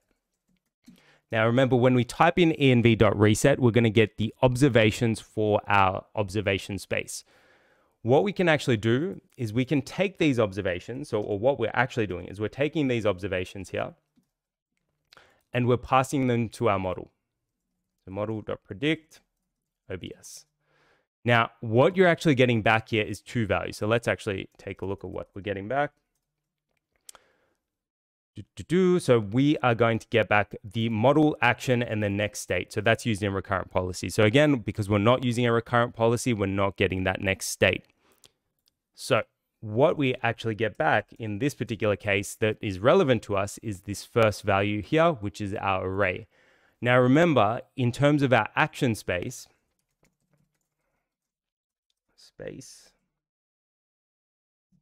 remember there were two different types of actions. So 0, let's see if we get 1, there, 0 and 1. Now what we're basically getting here is rather than just getting a random action, we're using our model.predict function on our observations from our environment to generate this action here. So you can see that rather than getting env.actionspace.sample, our model is actually predicting that based on the observations of our current environment right now, you should take action 1 in order to get the best possible reward. So this is effectively what reinforcement learning is all about. So if you cast your mind back to that diagram, so we've got our agent, we've got our environment, we've got our action, and we've got our reward. Let's actually go back to that slide. Right, so we've got our agent. So in this case, our agent is this model. We've got our action. Oh, that's actually, so we've got our agent, we've got our environment. So remember, our environment is env, this variable here. We've got our action in this particular case, which is what we're just generating here. So this 1. And we've also got our observations, which is this value here. So remember our observations, so we can print that out, is these 4 values. Now, if you cast your mind back, we actually took a look at what each one of these observations meant over here. So our observations are our cart position, our cart velocity, our pole angle, and our pole angular velocity. So again, you can start to see how this is all sort of fitting together. You've got those 4 key components. You've got your agent, you've got your environment, you've got your action, and you've also got your observations. Now, a core thing that I haven't called out yet is the reward, right? So we saw that we got our model.predict. Now, how do we actually determine what our reward is? Well, we get our reward when we run env.step. So if we actually do that now, env.step, and remember our model just predicted take this action. So if we go and take that, extract that out, and if we pass our action to this, what we're actually getting back is those values that are relevant to us. So we're going to get our state. So this is the state after taking our action on it. Then this value over here is actually our reward. So you can see our reward in this particular case is a value of 1. Now let's actually take a look. Does it talk about reward? Reward. There you go. So reward is 1 for every step taken, including the termination steps. So this basically means that we haven't let our pole fall down completely, which means that we get a reward of 1. If you pass a certain threshold and your pole starts to fall down, then you don't get that reward. So by basically keeping our pole in the upright position and not falling down, we're accumulating a value of 1 every single time, which is how we've got this value of 200 here. So that in a nutshell sort of shows you the theory all the way through to the practical. So these 5 steps are getting, or what are we up to? Step 6. These 6 steps sort of show you how to define an environment, how to train a model, how to evaluate it, as well as how to test it out as well. So we've done quite a fair bit there. Now, while you're training, so this obviously trained really, really quickly, right? So we're able to spin it up, train it really quickly, and get it up and running. Now, if you were training a way larger or way more sophisticated environment, what you might want to do is view the training logs inside of TensorBoard. So what we can actually do is do exactly that. Now, I'm going to start it up from within Jupyter Notebooks, but ideally you would want to run this from a command prompt so that you're not locking up your notebook, because once you run this, it's going to run continuously. It's not going to unlock your notebook. You're not going to be able to run anything else. So I'll sort of show you how to do this and then we'll continue onwards. So what we first need to do is we need to get the log directory that we want to view. So if we go back to our folders, so if I go into, so this is our root folder. So if I go into training, logs, you can see that we've got 3 different training sets. Now remember, we kicked off our training 3 times. So this is why we've got 3 different sets of logs. So our PPO1 was our, I believe, were they all the same? No, our second one, our first and our second one were the longest. Our third one was only that 1000 training steps. So let's actually take a look at PPO2. So what we're going to do is we're going to go into that folder and we're going to specify TensorBoard to run from that folder. So first up, what we need to do is give it a path to that PPO2 folder. So let's specify that first up.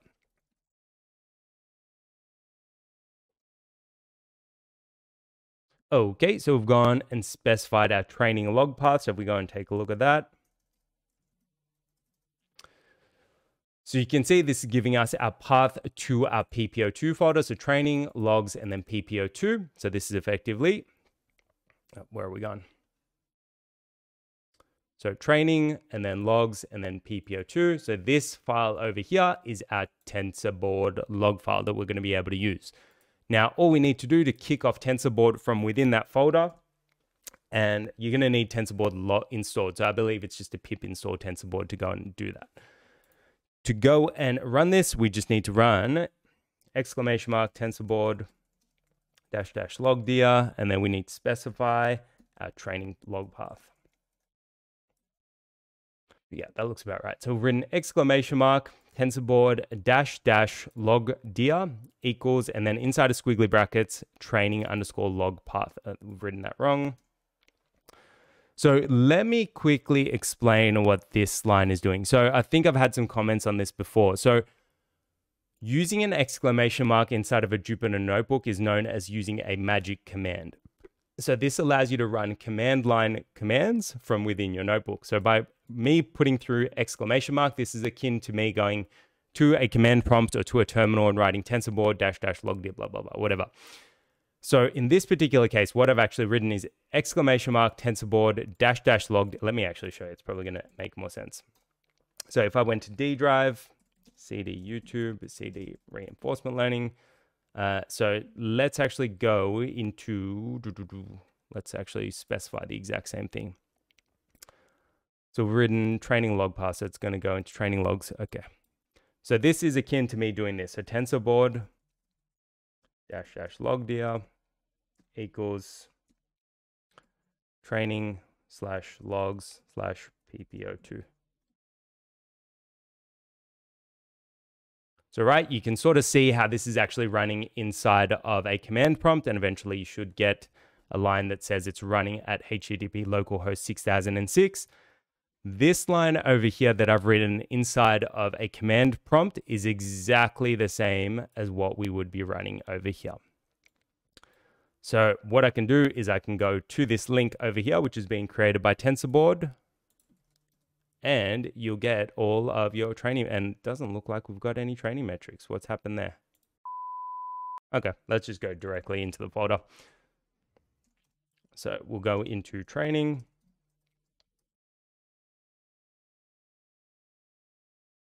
Then we're going to go into PPO2. And then we'll run TensorBoard -- log dir equals dot. Third time's a charm. Let's see if this works. Okay, so it should be running at HTTP -- localhost and then 6006. Let's refresh now. Okay, way better. So what we went and did is I went and just CD'd into the folder. I'm guessing I'm getting this path that I was specifying incorrect, but that's fine. You can sort of see how to run it there.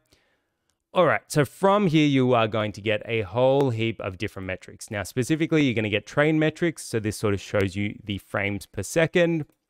And you're also going to get a number of train metrics. So you're going to get clip fraction, approx _k. And if you want a deeper dive into what these metrics mean, how to evaluate them, by all means, do hit me up in the comments below. I'll probably have a little blue box somewhere in the corner up here that sort of explains them as well. But you can start to see that you're getting all of your different training metrics. So you're getting your entropy loss, your explained variance, which should go higher, your learning rate, which looks like it stayed pretty stable, your loss, which looks like it's going down, your policy gradient loss, as well as your value loss. So again, you're getting a whole bunch of different types of training metrics that you can view in TensorBoard. Now, this is obviously run from the command prompt, which we had to do a little bit of rejigging to get to work. Now, rather than doing that, you can just run it from the notebook as well. So if I stop this now, all right, and close down this command prompt, what we can actually do is run this command and it'll effectively do the same for us. All right, so this is currently running. You can see the little asterisk there over here. Now, if I go to localhost 6006, that gives us TensorBoard all up and running now. So you can start to see how to view those logs as well. Now, in this particular case, that is our set of metrics now done. If anyone has any feedback on any of this or has a better way to launch TensorBoard, by all means, do hit me up in the comments below. I'm always welcome to feedback. But that sort of brings us to the end of our testing and evaluation steps. So what we went and did is we went and evaluated our model using evaluate_policy. We went and tested it out, and we also went and viewed our log in TensorBoard. So it looks like it still runs even though you end the cell. So that's something I might need to dig into. If you do have any problems with that, do hit me up in the comments below though. Now, a quick word on performance tuning and performance in general. When you are training your model, the core metric that you should be looking at is your average reward. So this gives you an indication as to how well your model is going to perform in that particular environment using that particular reward function. Now, the other metric that you want to be taking a look at is your average episode length. So this ideally aims to identify how long your agent is actually lasting in that particular environment. Now, this is particularly important when you have environments that don't have a fixed environment length. So when we take a look at the breakout environment and when we take a look at the self-driving environment, those are really, really good indicators to be taking a look at.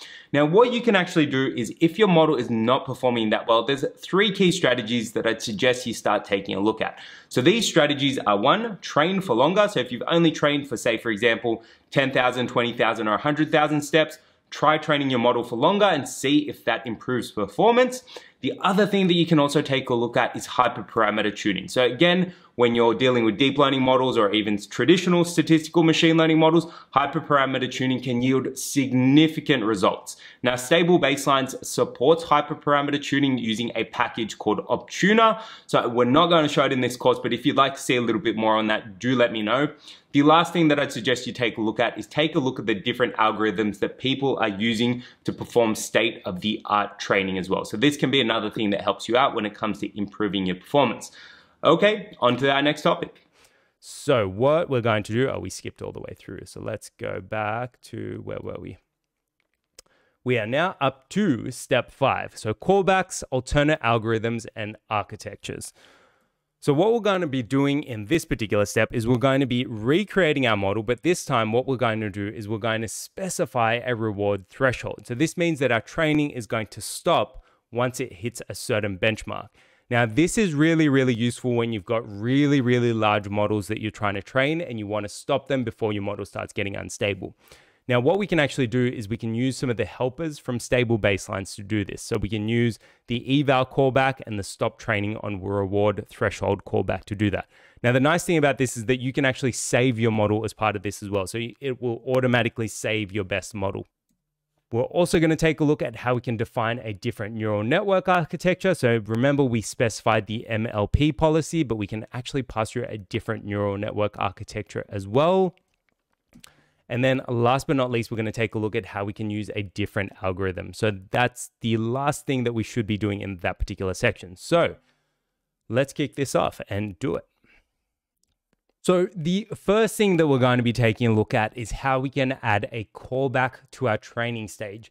Now, the cool thing about this is that if you need to stop your training after a certain reward threshold, this gives you the automated capability to do that. Now, this is really, really important, particularly when you're training huge models or models that are going to take a long time to train. So say, for example, you're training the breakout tutorial, the self-driving tutorial, you might want to use this. But again, not mandatory, it just gives you the ability to extend out your training step. So in order to do this, we first up need to install a couple of additional dependencies, namely some helpers from Stable Baselines. So let's go on ahead and import these.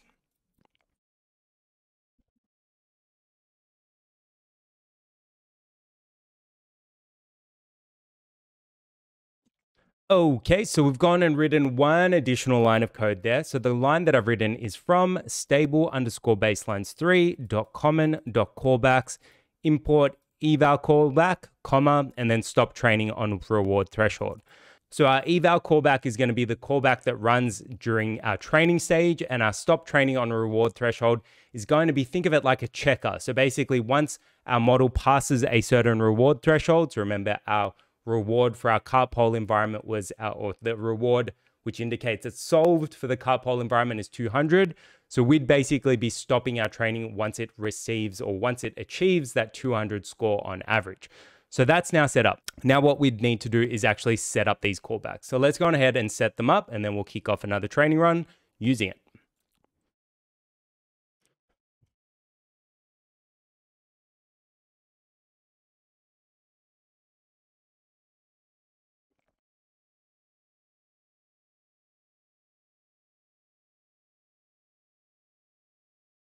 Okay, so those are our two callbacks sort of set up. So there's one additional thing that we need to do, and we need to specify where our best model is going to be. But I'll come back to that in a second. Let's actually take a look at what we wrote.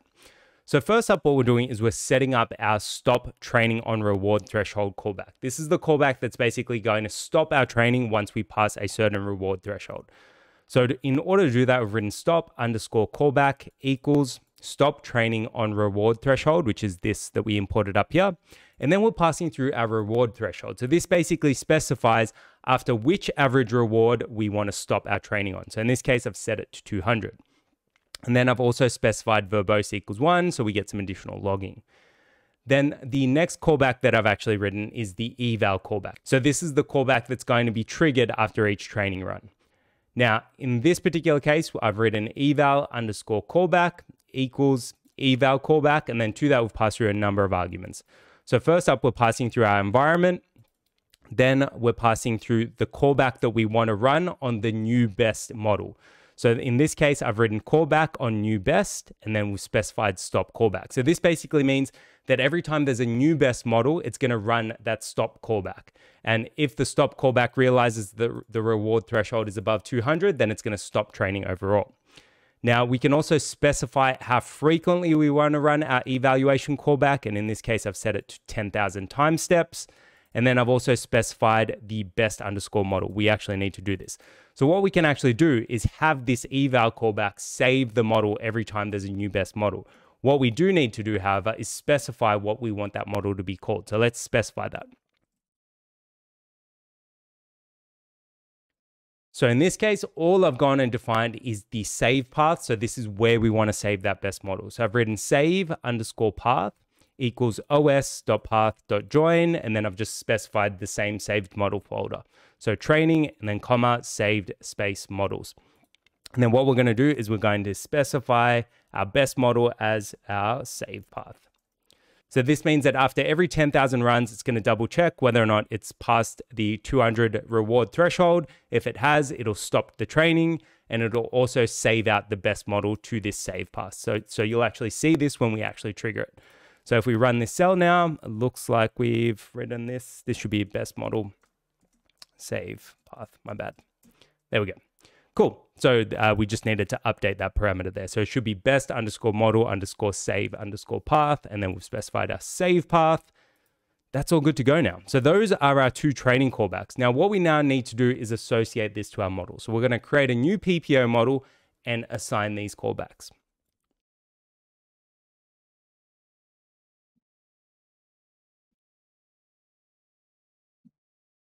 So that's our new model created. Again, this line is exactly the same as what we did when creating our initial model under step 3. So again, exactly the same as this line. What's different now is that when we run our training command, so model.learn, we're going to pass through our callback. So let's do that. Okay, so what we've then gone and written is model.learn, and then rather than just passing through the total time steps, we're also passing through the callback that we want to run. And in this case, we're passing through our eval callback. So this is going to be the callback that checks every 10,000 steps. And again, on every 10,000 steps, it's going to save the best new model, if it's got it, into that save path. And it's also going to check whether or not it's past that average reward threshold. So if we go on and kick this off now, we should see our training kick off. So let's do that. And so after 10,000 steps, you should see the fact that it's evaluating whether or not it's passed our reward threshold. So you can see it's about 8,000 right now. So it should check on the next one. So you can see there. So it's gone and evaluated it. It's checked the episode length. So it looks on average, it's 198.8. So if we keep on going, after another 10,000, we'll see that eval callback run again. And there you go. So because it's now hit the 200, it's stopped our training. And again, we only had 20,000, but if we train for longer, it'd stop it regardless because it's now hit that 200 score threshold. It's going to stop the training. Pretty cool, right? So this gives you a lot of flexibility when you're actually going out and training really large models, and you want to cap it off before it just sort of runs wild. Now, another thing to note is that this will have also have saved our model. So if we go into reinforcement learning, go into our training folder and our saved models folder, you can see this best model folder, or this best model is now saved as well. So this is as a result of actually having our callback saved. It actually goes about and saves the best model as well. Okay, so that is our callback. Now, the next thing that we can do is also change our policy. So say, for example, we wanted to use a different neural network. What we can do is do that as well. So let's take a look at how you might do that. So in order to change our policies, we can actually specify a new neural network architecture. Now, in order to do this, we need to specify a network architecture for our custom actor as well as our value function. So I'll show you how to do this. So this is akin to just changing the number of units and the number of layers inside of your neural network. So again, pretty simple to do, and then we can pass it on to our model. So let's do it.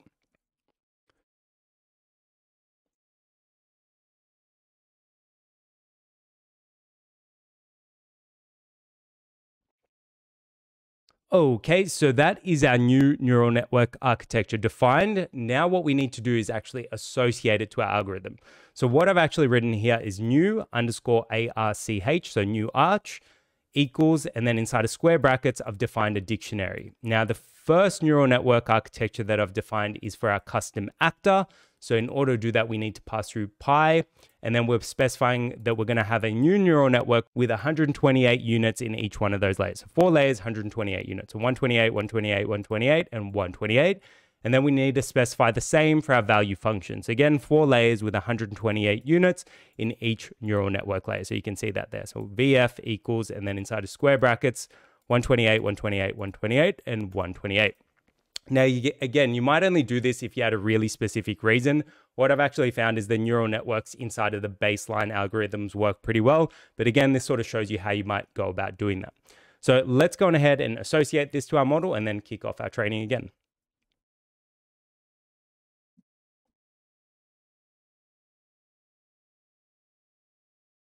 Oh, this should actually be net arch. My bad. There you go. Alrighty, cool. So that is our new neural network now associated to our PPO model, and specifically we've gone and updated the policy.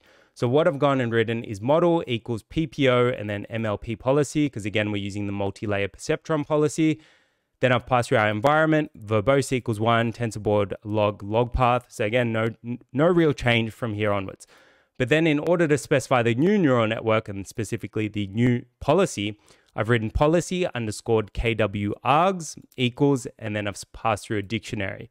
And then to that dictionary, we've specified the net underscore arch value, and then we've set that equal to this over here, so net arch. So again, this is just defining a new neural network or a new neural network policy attached to our model. Now, what we can do is, again, type in model.learn, and again, we can apply our eval callback to this as well. So again, if we go and run that, this is now using our new neural network architecture and specifically our new policy. Another thing to call out is that inside of stable baselines, you've actually got a few different policies. So if you go to the documentation and go to custom policy network, there's a whole heap of information on how to actually do this as well. So you can define custom feature extractors, so on and so forth. So again, pretty cool what you can actually do with this, and it can actually get really sophisticated. Now, in this case, we've got our model. Looks like it's all training sufficiently. And again, our eval callback has kicked in. So it looks like our episode length has hit 200. Looks like we're all good there. And we've stopped. Alrighty, now the next thing that we want to now do is actually take a look at how we might go about using an alternate algorithm. So rather than using our PPO model, which we've been using so far, we might want to use a DQN, for example. So how might we go about doing that? Well, first up, we need to import the DQN algorithm. So let's do that. Okay, so that's our DQN now imported. So I've written from stable underscore baselines import DQN. And then what we can do is just go and use this in a really similar manner to how we used our PPO model. So we can actually copy this over, paste it down here. And all we really need to do is sub out PPO for DQN. And we're going to get rid of our policy keyword arguments. And so this has instantiated our DQN model. And again, model.learn. And we'll pass through total time steps. Set it to 20,000.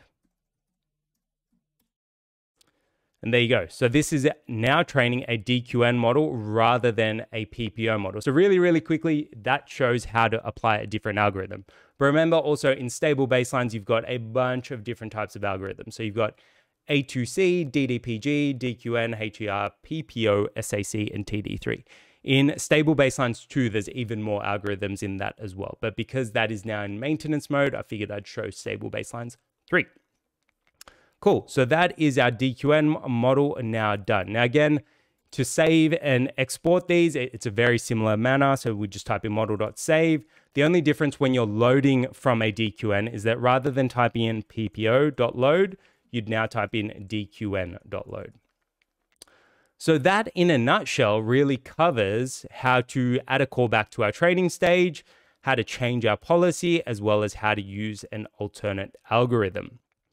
Now, on that note, that brings us to our projects. So step 6, we're now going to go through our different projects. So we've got 3 specific projects that we're going to take a look at. So project 1, we're going to take a look at reinforcement learning for Atari games, and we're specifically going to be trying to solve the breakout problem. Then project 2, we're going to try to leverage reinforcement learning to build a racing car, and this is sort of like almost going down the path of autonomous driving. And then project 3, we're going to take a look at how we can build our own custom environments using the OpenAI Gym spaces that we talked about a little bit earlier on. So first things first, let's take a look at reinforcement learning for Atari games. Okay, so inside of the GitHub repository, you're also going to have a couple of additional projects. So you're going to have project 1, project 2, and project 3. So project 1 is going to be Breakout. So if I actually go to the GitHub repo. So you can see you're going to have project 1, which is Breakout, project 2, which is self-driving, and project 3, which is custom environment. Now, in this case, what I've gone and done is I've started off with project 1, which is Breakout. Now, again, even though we're working on different environments, how we actually go about training them is going to be very, very similar. So whilst we spent a lot of time going through the basics in the main course, how we actually go about applying this to our different environments is going to be pretty much the same. So let's start off by importing our dependencies first up.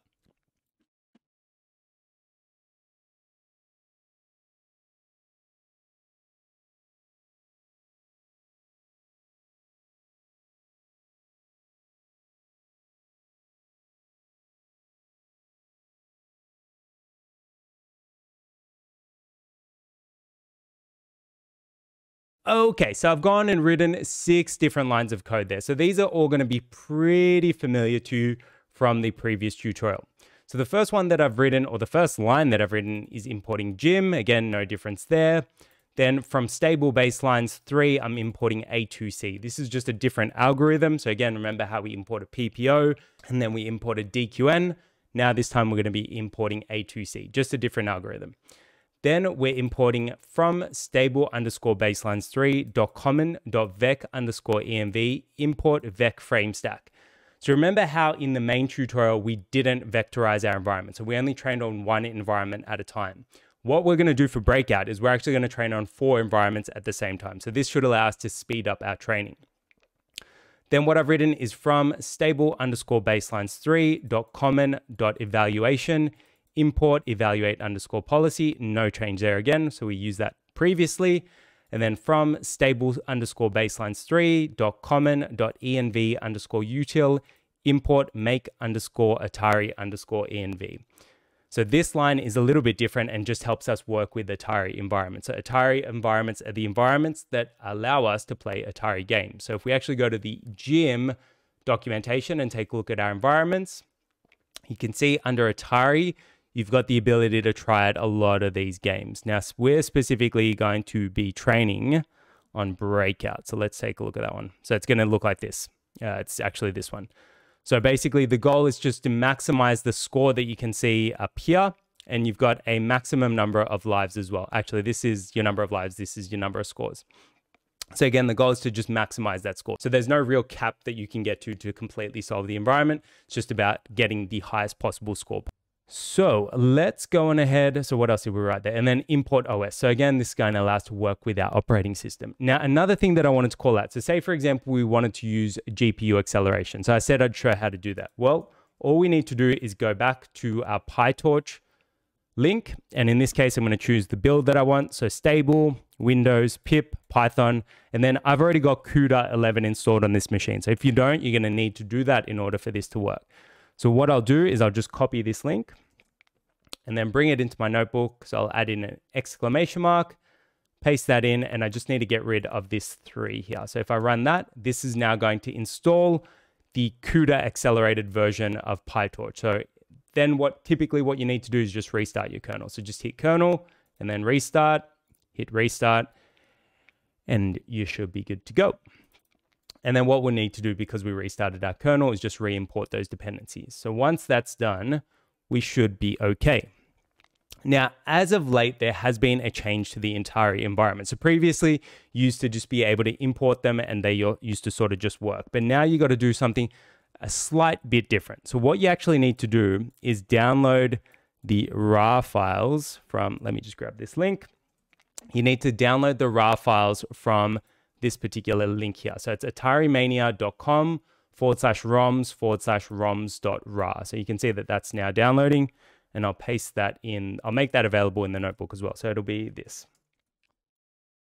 So you can see http://www.atarimania.com/roms/roms.rar without the one. You don't need that.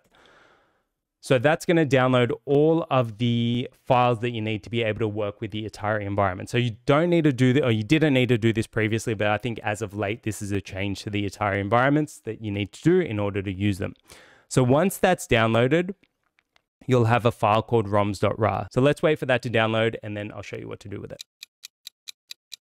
Okay, it looks like that has finished downloading. Let's go and take a look at it. So you can see that we've got roms.rar. So I'm just going to copy this and paste it into the same directory that I'm currently working with.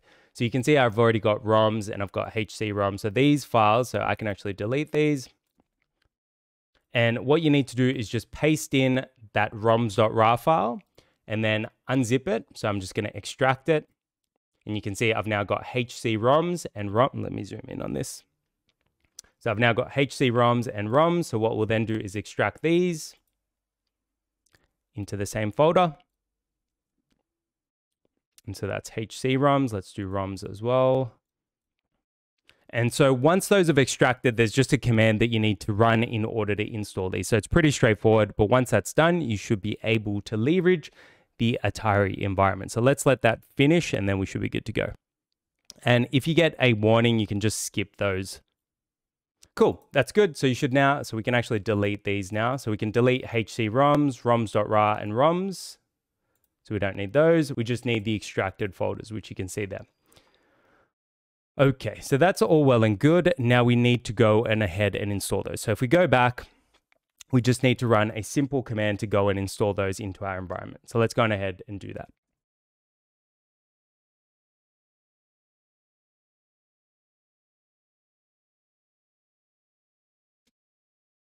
And there you go. So we're all good. So the command to run it is !python-m and then atari_py.import_roms. And then you just need to pass through the path to those ROMs. So again, if I actually show you, so those files are inside of a folder called ROMs and then ROMs again. So you need to point to this particular file path here. So in this case, what I've written is !python-m atari_py.import_roms./roms/roms. So again, if you're on a Mac, the file path might be a little bit different. I believe it's / rather than /, but you sort of get the idea. So once that's done, you should be all good to go on ahead and test this environment. So let's go on ahead, set up our environment, and we'll actually take a look at it.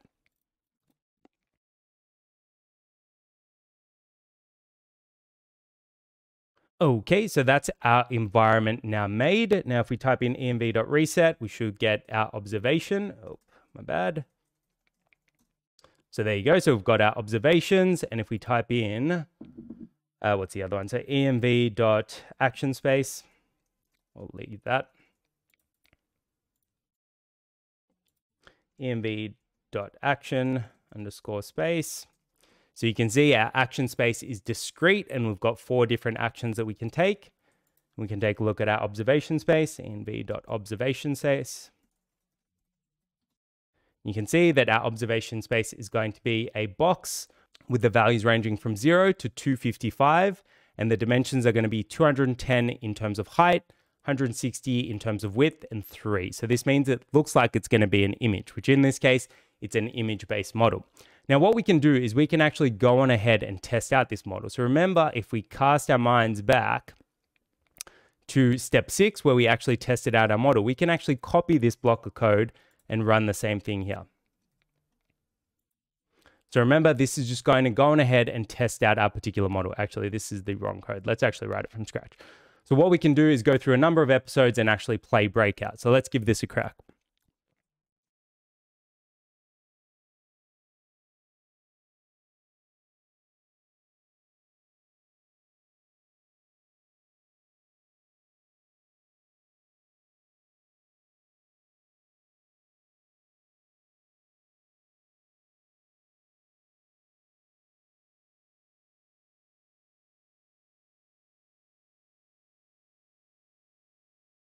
Okay, so let's take a look at what we wrote. So this code is really, really similar to what we used in step 2, where we loaded and tested out our environment. So again, we're setting up the number of episodes that we want to play.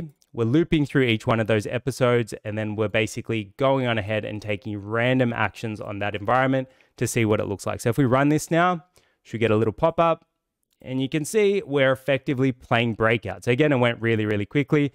If we didn't want to close our environment, we can just comment out that last line and you're going to see it play. Now you can see it's sort of just playing randomly and it's not exactly getting the highest score. So it's capping out at around 2, 4. It looks like the highest that it got was 4. Now it gets a point for each block it breaks. So you can see that it got 1, 2, 3 in that case. We want to try to train a model that's able to play a little bit better. Now again, training this model can take a long time. So we'll give it a crack, and if you want to take this further, train it for longer, let me know how you go in the comments below. Now, what we're going to do here is a little bit different to what we did in the main tutorial, because what we're going to do is we're actually going to vectorize our environment and train 4 different environments at the same time. So let's go on ahead and test this out.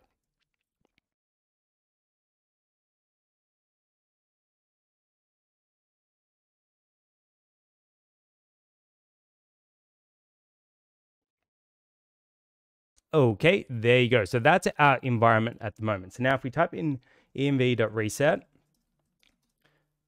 and env.render, you can see that we're actually playing with 4 different environments at once. So this means that when we actually go and train, we're going to be training 4 environments at the same time. So hopefully this should give us a little bit of a speed up.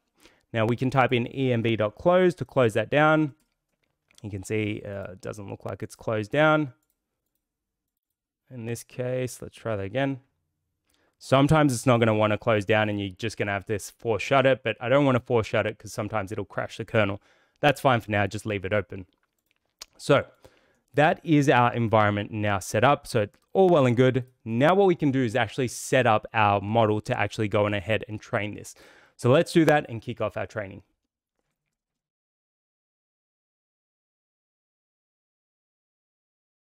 Oh, let's actually take a look at what we wrote to vectorize our environment. I completely skipped over that. So what I wrote was env equals make underscore Atari underscore env. And then to that, we pass through the type of environment that we want to run. So in this case, the environment that we're actually running is Breakout-V0. So this is the Breakout game that we're actually working with. Now, a key thing to call out is if you actually take a look at the gym environments, there's actually a Breakout RAM version and a Breakout-V0 version. So this one is going to train using images. This one is actually going to train using RAM. We want the image-based model because we're going to be using a CNN policy. So then to that, we've also passed n underscore envs equals to 4 because we're going to use 4 environments at the same time. And we're going to specify seed as 0 to get some reproducible results. Then what we've actually gone is we've gone and stacked those environments together. So to do that, we've written env equals vec frame stack. So this is that wrapper that we imported up here. And then we've passed through our environment and we've specified n underscore stack equals 4. So this basically stacks our environments together. Then we're going to go and specify a model. So let's go and do it.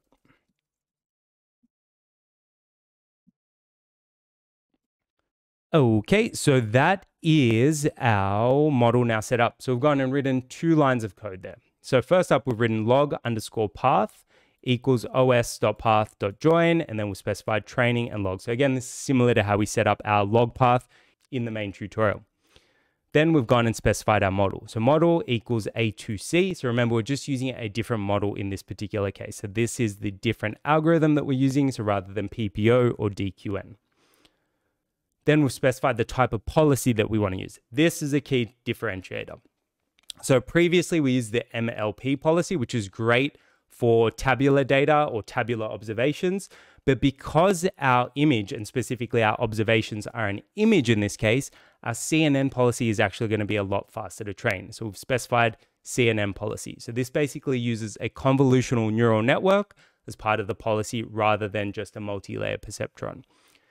Then we've gone and specified our environment, which is coming from here. Specified verbose equals 1 because we want logging, and we've also specified a TensorBoard log path. Now what we can go and do is go on ahead and train this. Now we're going to train this for a little bit longer. So what I might do is might stop the training if it runs for too long, and then we'll actually load up one that I pre-trained and see how that performs. But for now, let's train this on about, let's give it 200,000 steps. So again, if you want to get a really, really high performing model, you might need to train up to 1 million or even 2 million steps. But let's give it 100,000 and see how long that takes. Ideally, we should be able to get a score higher than 4 from what you can see up here, which is just random actions. Okay, so no real difference there. So what I've written is model.learn and then pass through total underscore time steps, and we've specified that as 100,000. So again, no different to what we did for our previous tutorial where we were training a model. So we're going to run this and we'll be right back. Okay, so you can see that our training is kicked off. So again, we'll let this train and then we'll be right back as soon as it's done. So it's going to train for 100,000 steps. So we'll give it a little bit of time. Okay, so that is our breakout model now finished training. So you can see that after 100,000 steps, we've got an episode reward mean or average episode reward of 5.84 and an episode length of about 479 frames. So not too bad overall. Now, what we want to do is save this model and reload it before we do anything else. So let's go on ahead and do that. Now, this is going to be really similar to how we've saved models before. So again, nothing too crazy there.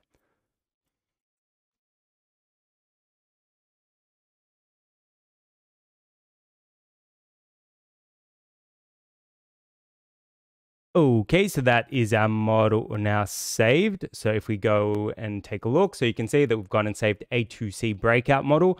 Now I've also got an A2C model that's been trained for 300,000 steps for breakout. So if you wanted to take a look at that one, I'll include that in the GitHub repo as well, so you can take a look and try that one out.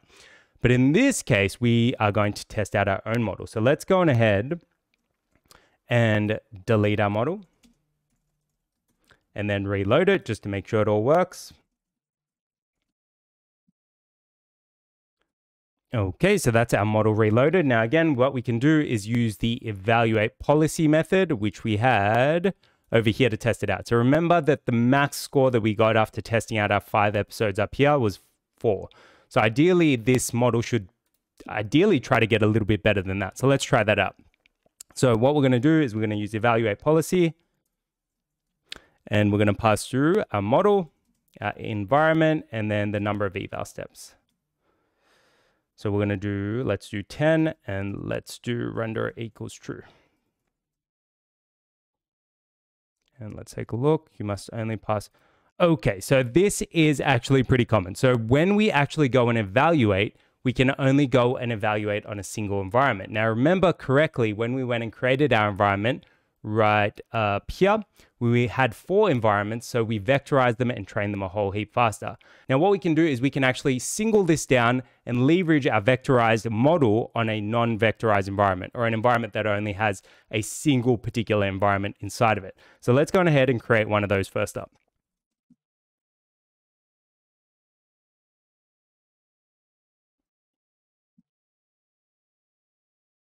Okay, so we've now gone and recreated our environment. Now this time, rather than passing through 4 environments in our make Atari environment function, we've only passed through 1, but we're still stacking it up as though that there's 4 environments. So this is going to allow us to leverage it. So now if we go and run our evaluate policy method, you can see it should all be running well. So you can see it's playing way better now. It's looking like it got a 5, 6, 7, 6. So still playing way better than the random agent was. So you can see there that on average, we were getting a value of 6.1 with a standard deviation of 1.9. Now, what we could also do is we could also test out that bigger model that I had in there. So again, I can't remember how well that was performing, but let's go on ahead and test that out. So the model path to that model is going to be A2C 300K model. So we can copy that name and try loading that up. So I'm just going to update the A2C path and then load that one. And then recreate our environment. You don't need to recreate it. But then let's try this one out.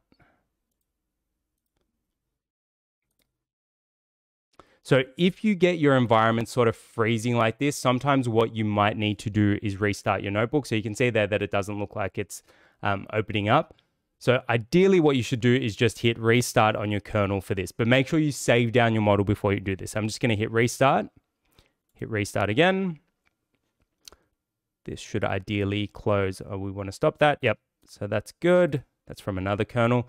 Now what we're going to do is re-import our dependencies. So just import that and then scroll on down. And what we're going to do is define our A2C path, load up that model. We need to recreate our environment from down here. Then load up that model, and then try it again. So there you go. So that looks like it's performing way better already. And you can see that this model, obviously it's been trained a lot longer, but it's getting into the 10s and possibly the 20s when it's actually playing. So again, the longer that you train, the better that this model is actually going to get. Now, you could also try using some of the recurrent policies, but at the moment, they're not implemented in Stable Baselines 3. I will let you know once they are in the pinned comment, but that sort of gives you an idea as to how you can go about training a reinforcement learning agent for Breakout. Now, what we'll do is we'll just clean this up. So if we type in env.close, that'll close our Atari environment. It's just this one left. So that is all well and good. So we went and did a ton of stuff here. So what we did is we went and imported our dependencies and we imported a couple of new ones to work with Atari. We also went and installed the Atari ROMs. So remember, you got to download them from Atari Mania. And again, I'll include this link in the description below. We vectorized our environment. So rather than using a single environment, we trained on 4. So this gives us a bit of a speed boost. And then we also went and trained it up. And then we went and saved it and evaluated it at the bottom. And I also showed you the 300K model, which you can see here, it was getting an average score of 12.7 with a standard deviation of 5. So overall, it was better, but there was a higher standard deviation. So that sort of gives you an idea of what's possible by just training a little bit longer. Hey guys, Editing Nick here. Before we jump over to the next project, I wanted to let you know that I ended up training the Breakout model for an additional 2 million steps just to see what it would actually take a look like. Now, after training for around about 2 million steps, what we ended up with is an average reward around about the 20-point range. Now, this obviously is a markedly improved result over what we had in our original model. So ideally, you can see the impact of training for longer. This is what it looked like. So as I was saying, I ended up training the model for a whole heap of additional time steps. So all up, I ended up training the Breakout model specifically with the A2C algorithm for around about 2 million time steps. Now, when I evaluated this model, it looked like we were getting around about an average score of 21, which is again, still way better than our random model, still better than our 100,000 time step model. So you can start to see the impact of training for longer. Now, I'll also make this model available inside of the GitHub repository. So if you want to test it out for yourself, you can start to see what that actually looks like. So the model name is A2C_2M model. So A2C trained for 2 million steps. So what we can do is, as per usual, load this up into our environment. And what we'll do is we'll load it into our A2C algorithm. We'll create our environment that has a single frame at a particular time. And then rather than evaluating for 10 time steps, what we'll go on ahead and do is evaluate for 50. So what I'll do is I'll run this and then I'll leave you to it so you can start to see the boost in performance, and then we'll come back at the end and take a look at what our end score was. So again, we're going to run it for 50 evaluation episodes. So let's go on ahead and do this and you can take a look.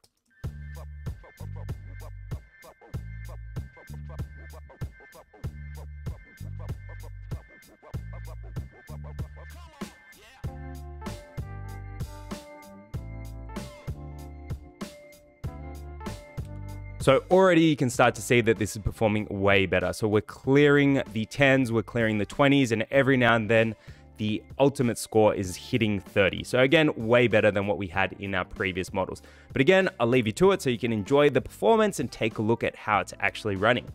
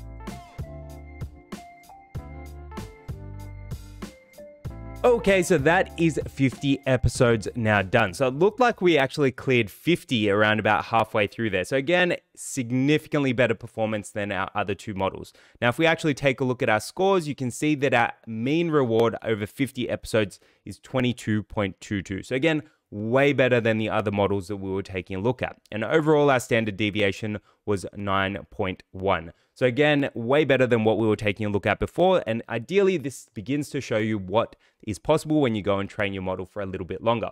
On to our next project. Now, that is project 1 now done. Now we're on to project 2. So reinforcement learning for autonomous driving. So for this particular environment, we're going to be using the racing car environment. So this is trying to get a car to drive around a randomly generated racetrack.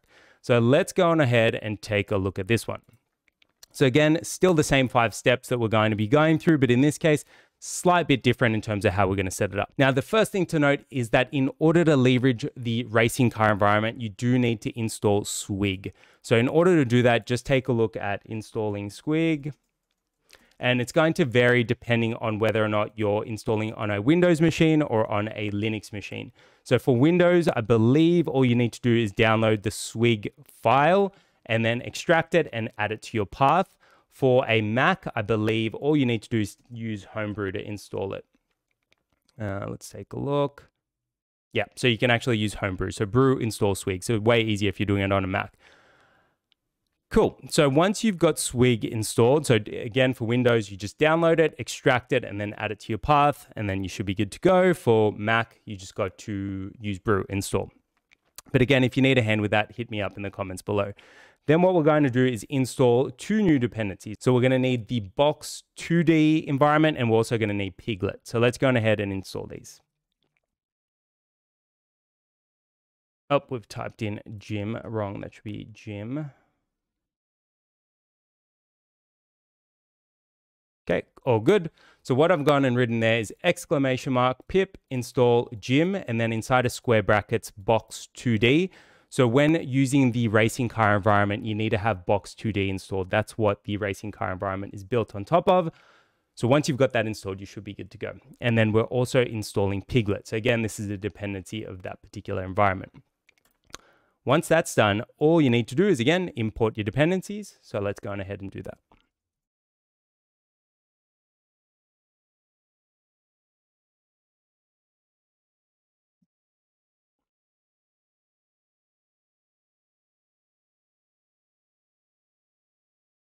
Alrighty, so we've gone and written 5 lines of code there. So the first line is importing OpenAI Gym as per usual. So import Gym. Then the second one is from stable underscore baselines 3, import PPO. Next one from stable underscore baselines 3 dot common dot vec underscore env, import dummy vec env. So again, this is really similar to what we did over here in our main tutorial. So again, we're going to be wrapping up our environment exactly as we had down there. Then the next line is importing our evaluate policy function. And then last but not least, we're importing OS. Alrighty, now the next thing that we're going to do is test out our environment as per usual. So let's go on ahead and do that.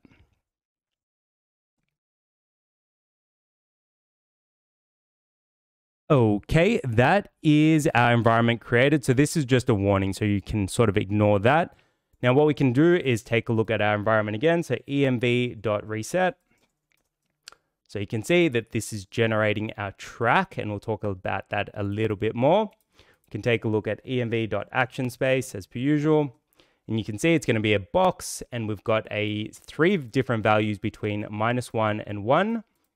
If we take a look at our observation space, you can see again it's going to be a box, and it's going to be values between 0 and 255, and it looks like it's going to be an image, so 96 by 96 by 3. So this means that we're going to have an image to be able to go on ahead and train our racing environment. Now if we type in env.render, we can take a look at the environment itself. You can see it's not popping up. Let's bring it up. That's sort of what our racetrack looks like. So you can see that we've got the entire racetrack there.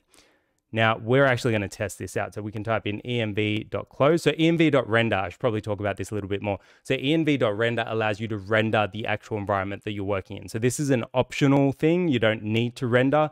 It does slow down training if you're rendering while you're training, but it gives you the ability to see your agent in action. So we can type env.close to close that down. So that should close down that environment. So that's the old one. Cool. Now what we're going to do is we're going to go on ahead and test out our environment again. So again, we can just copy this from our breakout tutorial. So what we can do is just copy this testing code and bring it in. And again, this is almost identical, right? So we can uncomment our env.close and go on ahead and run this. So this is going to test out our environment. So you can see that we're actually trying to drive this car along this racetrack. Now, ideally, you're going to get more points the longer it stays on inside of the track and the more turns it does. Now, because this is just taking random actions, it doesn't actually know where the track is at the moment. So it's just going to go straight. You can see it's making a lot of movement. It's kind of performing okay, but it's not able to take the turn. So the first time it gets up to that turn, it's failing, right?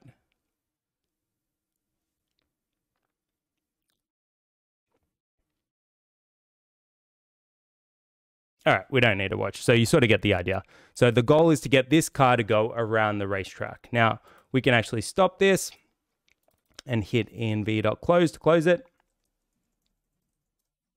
It just sort of cleans it up. That's fine. We can leave that one open. And now what we're going to do is go on ahead and train our model again. So again, same sort of process. This time we're going to be using the PPO algorithm. So rather than using the other algorithm, we're going to use a slightly different one. So let's go on ahead. Oh, so rather than using A2C like we did for Breakout, we're going to use PPO here. So let's go on ahead and train up our model. We should also take a look at what the different actions are. So if we take a look, what can we do?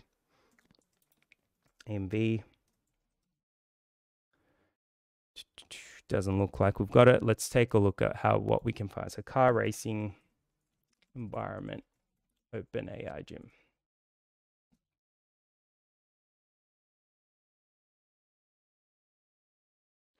So let's take a look at what we've actually got here. If there's any documentation on the different actions, it doesn't look like it. So again, sometimes you're going to get better explanations of what's actually happening in different environments. It looks like we've got something here. So the actually, this is useful. So the reward is minus, let's make this a bit bigger.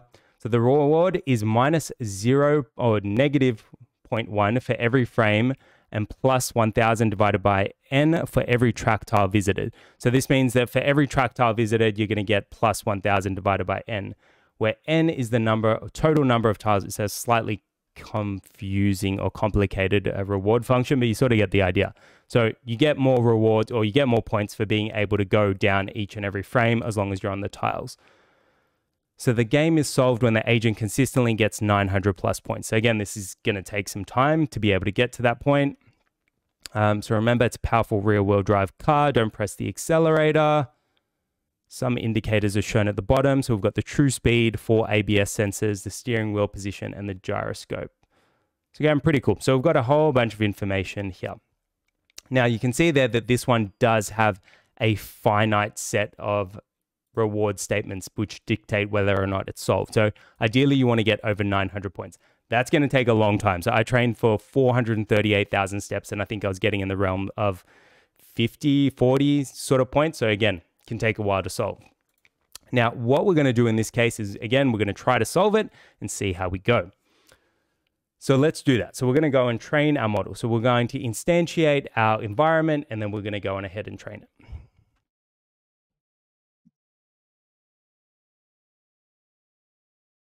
Okay, so that is our environment now set up. So we've gone and written env equals gym.make and then environment name. And then again, we're wrapping it inside of our dummy vectorized environment wrapper because we're not actually going to vectorize this one. So again, pretty similar to what we did in the main tutorial. Then what we can go and do is set up our agent and our model. So let's do it.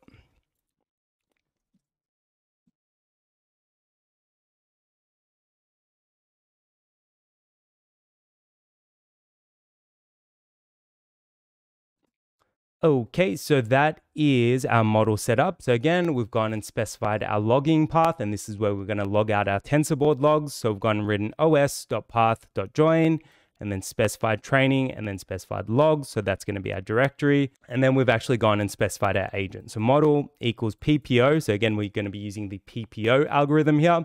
And then we'll pass through CNN policy, pass through our environment, pass through verbose equals 1, and specified the TensorBoard log path.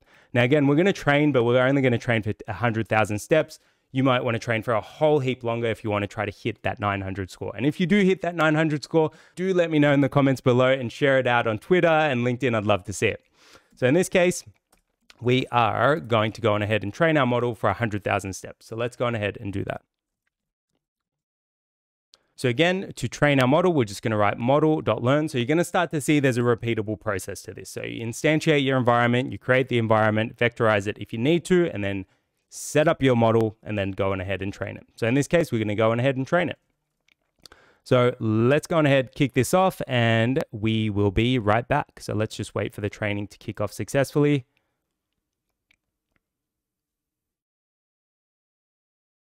And there you go. So you can see that we're starting to get our output from our algorithm. So we'll let that train for 100,000 steps and we'll be right back. Okay, so that is our self-driving racing car now trained. So again, we've gone and trained it for 100,000 steps, 100,352 to be exact. Now again, as per usual, what we're going to go on ahead and do is save our model and then test it out. So let's do it.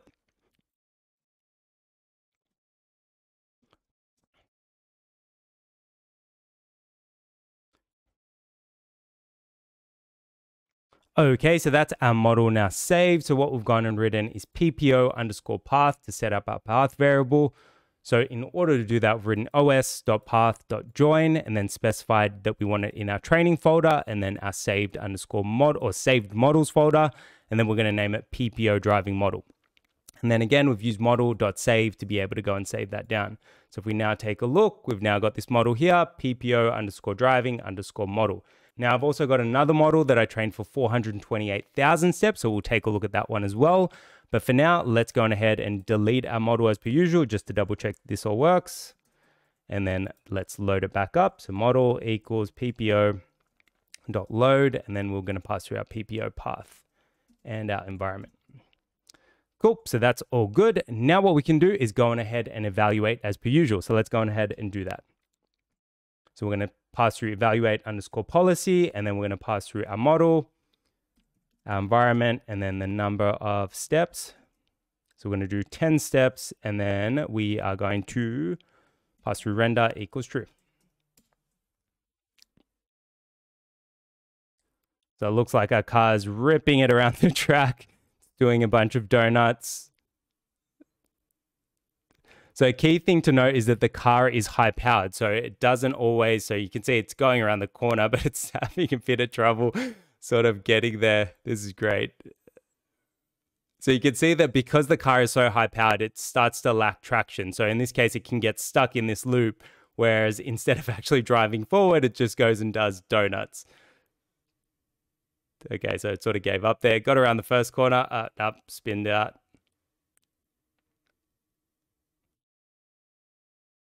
Okay, I think it's just going to keep doing this. So, all right, so that's sort of what 100,000 steps gets you. So not exactly the best racing car driver. It's just kind of fun. All right, cool. So let's stop this because it's clearly it's driving me insane that it's just going all over the place. And we're just going to type in env.close. All right, so that's now closed. We've only got that one open. And rather than using that one, let's go on ahead and load up the one that I trained for, I think it was 438,000 steps, 428. So let's go on ahead and load up this model. And again, I'll make this model available in the GitHub repo. So I'm just going to change the name of the PPO path and then load this one up. And let's go on ahead and test with this model. So you can see it is a lot slower now, but it is at least sort of sticking to the track. It's just cut the corner. It's fine. It's back on. So you can see it's getting, the score that it's getting is much higher. So we're up to 190, 200.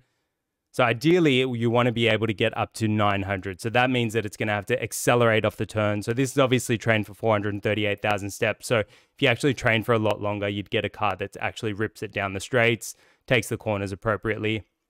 In this case, it's starting to sort of, it's a little bit hesitant on the throttle, which you can see there. So it's going, but it's maybe not going as fast as it could. There you go. It's just accelerated. It's back on track. There you go. But you can see that this is obviously way better than the one that we trained for 100,000 steps. So that sort of shows you the difference, that training for a lot longer. And I did nothing different apart from just train for a longer period of time. So again, when you're training these reinforcement learning agents, training for a longer period of time can obviously help you out a lot more and ideally produce a much better model. So ideally for this, I'd be looking at something in the realm of like 1 million to 2 million steps to be able to get something great. So if someone does have the time and if you do run it for that long, by all means, do let me know. Or if you'd like to see me do it, do hit me up in the comments below. I'd love to take a look at this again.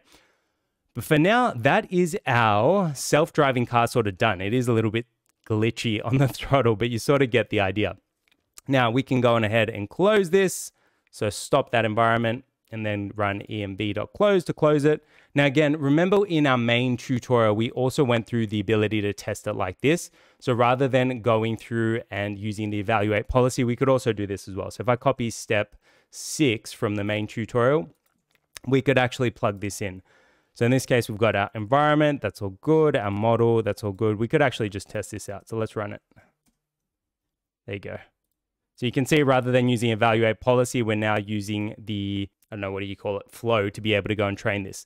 And you can see the car's getting around turns. So we're up to what, 250 now? God, I don't know how you can watch this after too many times. It does get a little bit glitchy. But it's going around its corners, it's moving around. And keep in mind, we've only trained this on the image, right? So like we don't have any additional information but the image that's actually coming out of this, which is actually pretty cool, right?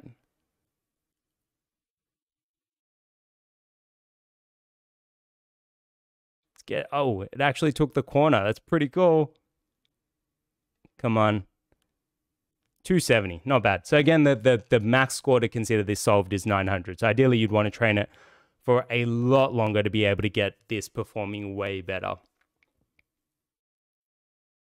And you can actually see our scores being logged down here. So 255, 181, 276, it just got 214. But this is obviously way better than what we had in that random agent, which was getting like negative values. Also, I noticed that if it veers too far off the track and it's not able to see the track anymore, it sort of gets stuck and just stops there. This is on the 438K model. But again, you could train it longer and you'd get better results. So that sort of gives you an idea as to how you can leverage reinforcement learning for autonomous driving, and in this case, racing. Hey guys, Editing Nick here again. So I also ended up training the self-driving tutorial for a whole heap more steps. Now again, I trained this model for about 2 million steps, and this significantly improved the performance of this particular model. So in the actual tutorial, we got around in the range of about 200 to 300 in terms of our reward estimate. Now, when I went and trained it for a whole heap longer, we were heading towards the range of around about 700. Not quite completely solved based on the environment metrics, but ideally you can see again, it's performing a whole heap better. This is what that looked like. So as I was saying, I ended up training the self-driving model for a whole heap longer.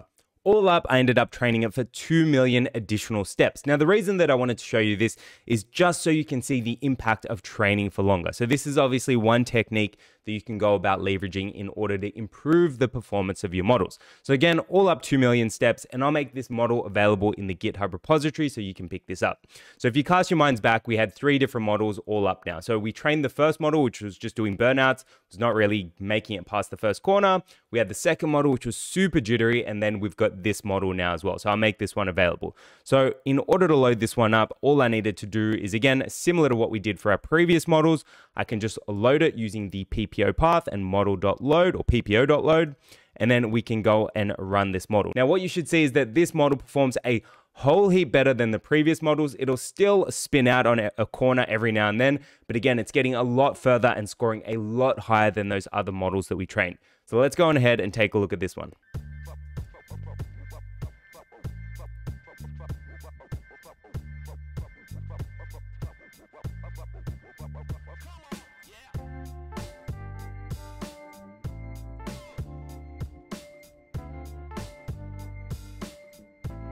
So you can see there, it got up to about 800, so not too bad. So every now and then it's gonna lose focus and sort of veer off the track, but you can see it's performing a whole heap better than the other models that we had trained. So it'll spin out, but then it works its way back to the track and it eventually starts taking the corners pretty well again.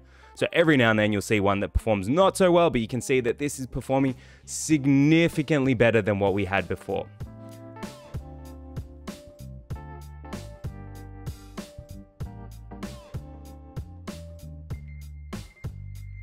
So again, getting into the 700 range.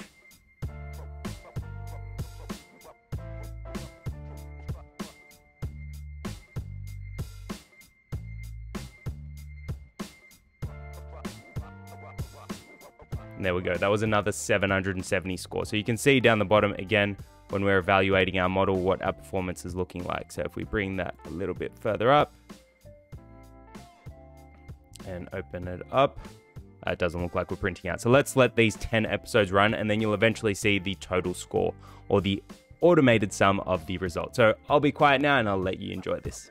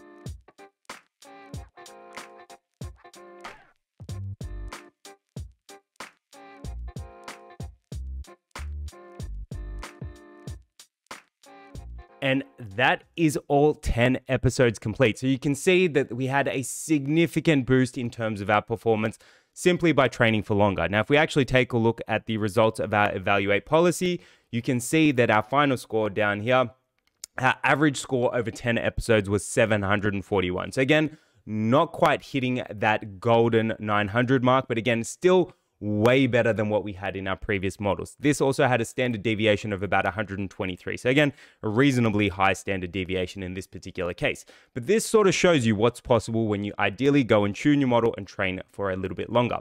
On to our next project. Now, on that note, that is project 2 now done. Now, the last project that we're going to be taking a look at is reinforcement learning for custom environments. Now, if you've watched my shower environment or shower custom environment tutorial, this is going to be that same environment, but we're going to be using stable baselines as the algorithms to be able to solve this. So without further ado, let's kick off project 3.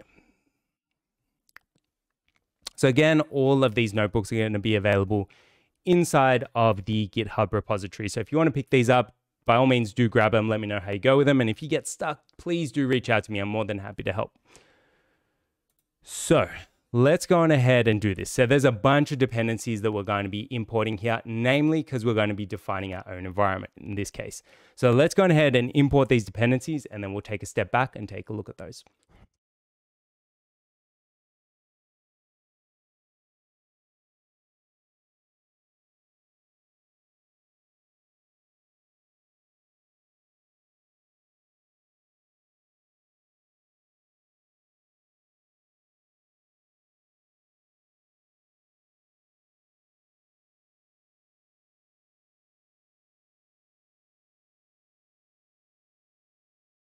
Okay, so we've gone and written 9 lines of code there. So there's quite a fair bit. Now, in this case, what I've gone and written is I've broken it up into 3 specific sections. So these are our gym dependencies or OpenAI Gym dependencies. These are some of our helpers that we're going to need. And then down here, we've got our stable baseline stuff. So first up from gym, we're importing more than just the gym package this time. So we've written import gym, which is going to give us a pretty standard import. Then what we're doing is we're importing the gym environment class. So to do that, we've written from gym import env. So this is going to be the super class that we're going to be able to use to build our own environment. Then what we've written is from gym.spaces import discrete, box, dict, tuple, multi-binary, and multi-discrete. So each one of these represents all of the different types of spaces that are available inside of OpenAI Gym. So I wanted to sort of show you what each one of these different types of spaces looks like and how to actually use them. We'll probably only use the 2 common ones, discrete and box, in our environment, but I wanted to give you an idea as to how these all fit together. Then we've gone and brought in some helpers. So we've imported NumPy, so import NumPy as NP. We've imported random, so import random. We've imported operating system, so import OS. And then we've gone and imported our standard stable baseline stuff. So from stable underscore baselines 3, import PPO. From stable underscore baselines 3, import common.vec underscore env, import dummy vec env, again, pretty standard. And then we've imported our evaluate policy function. So again, this is really, really common. Most of this is pretty common, and gym is pretty common. The new stuff is these couple of lines here. So let's go and have a look at our different types of spaces. So we've got a bunch that we've imported over here. Let's take a look at each one of these. So first up is discrete. So we can type in discrete and then say we wanted 3 different actions. We can do that. So that's going to give us our discrete space. Now we can actually sample it and take a look at all the different types of values. So again, 0, 1, and we should get up to 2. So you can see this is going to give you a value between 0, 1, and 2 by passing through discrete equals 3. So if you had an action and an action mapped, or each one of those actions mapped to a specific value, so 0, 1, or 2, that's how you'd use that. Then we've got a box.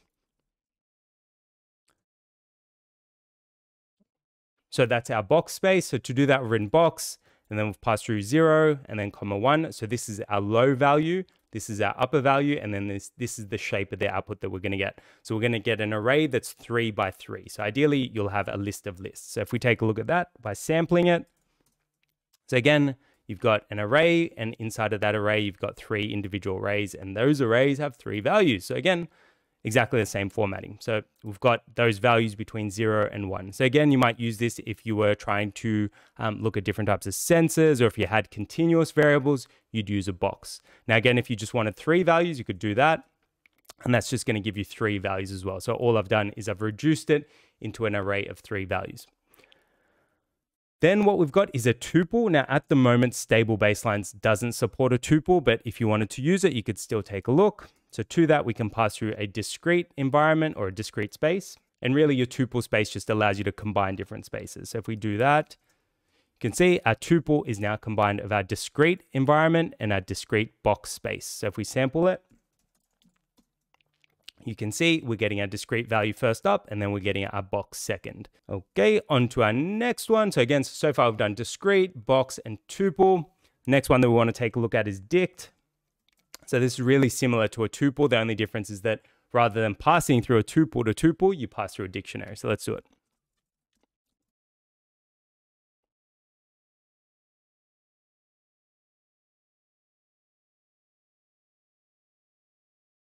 Okay, so that is our dict space. So what I've written is dict and then open braces. And then to that, we've actually passed through this dictionary here. Now this dictionary has 2 keys, so height, and then height is equal to discrete 2. So really it's no different to typing in discrete 2 up here.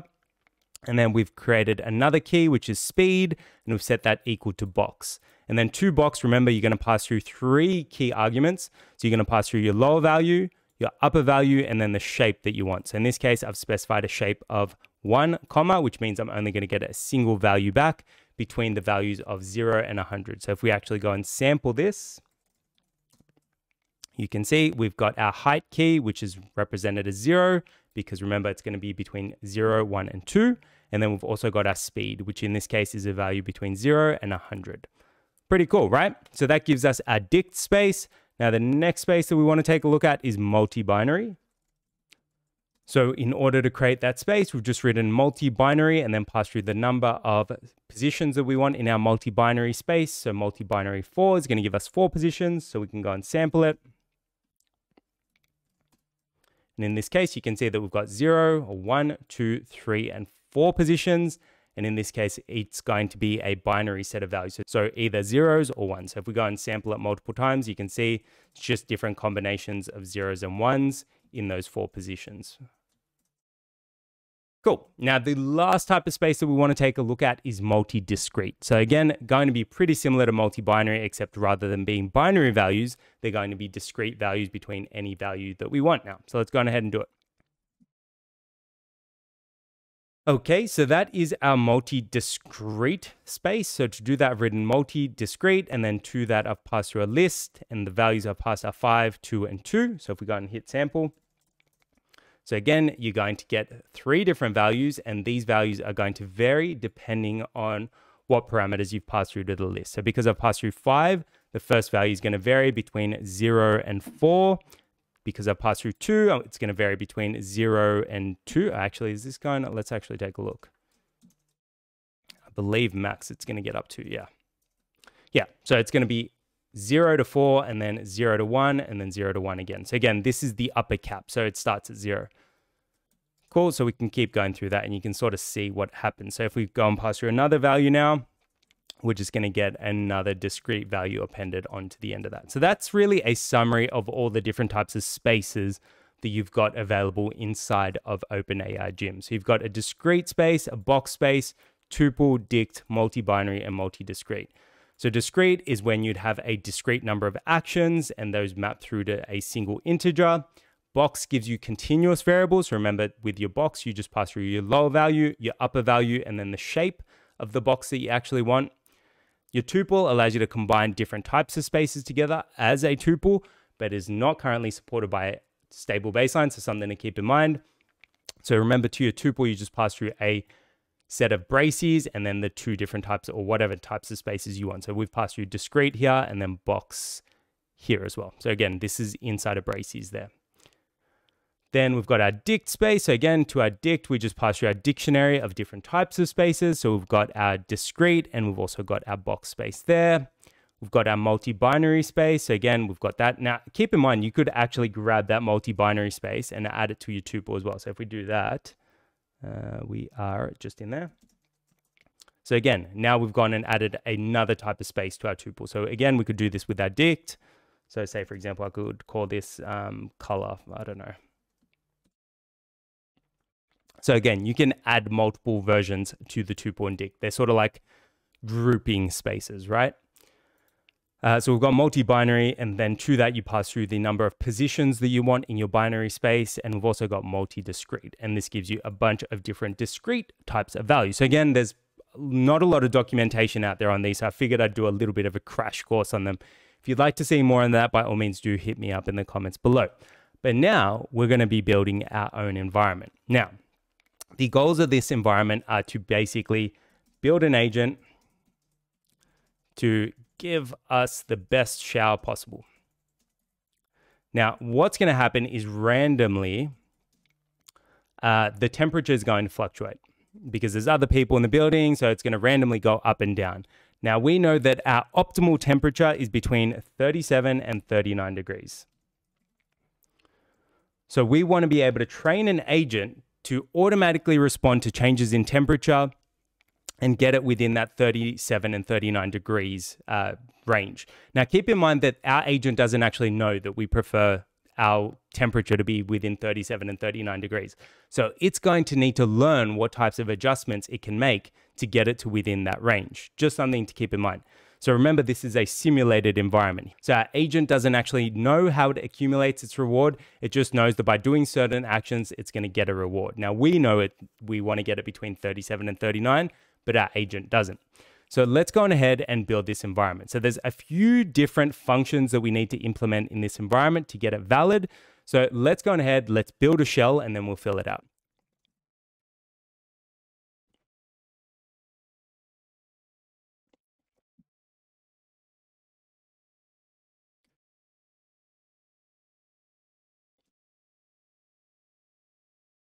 Okay, so at a high level, that is our shower environment. Now, we obviously haven't gone and implemented the different components into it, but these are the 4 key functions that you need to have inside of your shower environment class. So let's take a look at what we've got so far. So what I've gone and written is class, and then inside of capitals or camel case, I've got shower env, and then to that we're passing through our env class, which is from our gym environment up there, and then colon. Then we've got 4 different functions that we've gone and implemented. So we've got the init function, so which triggers when we create our class, the step function, the render function, and the reset function. So to do that, we've written def underscore underscore init, and then to that, we're passing through self inside of pair of brackets, and then a colon, and then right now we've just written pass. This allows us to define it without having any errors for now. Then we've defined a step function, so def step, and then to that, we'll pass through self, and then we're passing through the action that we're actually going to pass through to our environment. So remember, when we use env.step, we pass through our action, and it actually does something. Then we've gone and defined a render function, so def render, and then to that, we'll pass through self, and then colon, and then pass. So we're not going to do anything in our render function for now. I actually, as part of building this course, I actually built out a giant, or started building out a giant Pygame environment, but it was sort of blowing out of proportion. So if you'd like to see a video on reinforcement learning for gaming, which involves building a custom environment using Pygame, please do let me know in the comments below. I'd love to hear your thoughts. And then our last function is reset. So def reset, and then to that, again, we're going to be passing through self, colon, and then right now we've got pass. So let's go on ahead and initially set up our init function, and then we'll keep going.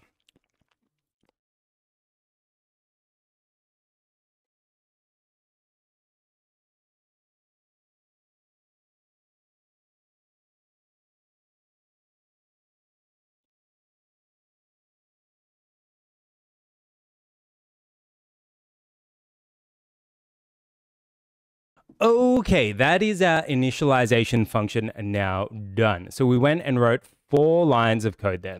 So first up, we defined our action space. So to do that, we wrote self.action space, and we set that equal to discrete 3. So remember, this is no different to saying discrete 3. And the 3 actions that we're going to have are whether or not we turn the tap up, whether or not we turn the tap down, or whether or not we leave the tap unchanged. So this basically gives us 3 discrete actions. Now you could change this and have it actually as a box type action space where you actually turn the tap by a certain amount or by a certain number of degrees. But in this case, we're going to keep it pretty simple and say up, down, or hold. Then we've gone and defined our observation space. So to do that, we've written self.observation_space equals box. and then we've set it to equal to 2 NumPy arrays. So in this case, we've got a low value, so low equals mp.array and then pass through 0, and then we've gone and specified a high value. So high equals mp.array, and then to that we've passed through the number 100. So this means that our observation space, let's actually extract that so we can take a look. So this means that our observation space is going to be a value between 0 and 100 and have the value of 1. So if we type in .sample, we can do that. So you can see that that's going to be the value that we get back. Now we can actually change this, so we can just make it 0 and 100 and pass through shape equals 1 comma. That should ideally give us the same type of output. So delete that.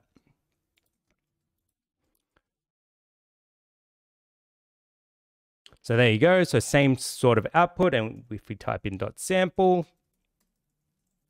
again, we're going to get the same type of output. So again, 2 different ways of defining it. In this case, I've just swapped it out, but you can sort of see that you've got multiple ways of defining that box space. Then we've gone and defined our initial state. So this is going to set our initial state. So we'll set that equal to 38 plus a random integer between -3 and 3. So this means that our shower is going to start out at 38 degrees plus or minus 3. And the goal of our agent is going to be to get it within that magic range of 37 and 39 degrees. Now we've also set another variable. So this is going to effectively represent our episode length. In this case, it's our shower length. So we're only going to shower for 60 seconds. It's a fast shower, I know. So what we've gone and written is self.shower_length equals 60. So what we're going to do inside of our step function is decrease that by 1 second every time we go through and take an action. So let's go on ahead and now define our step function.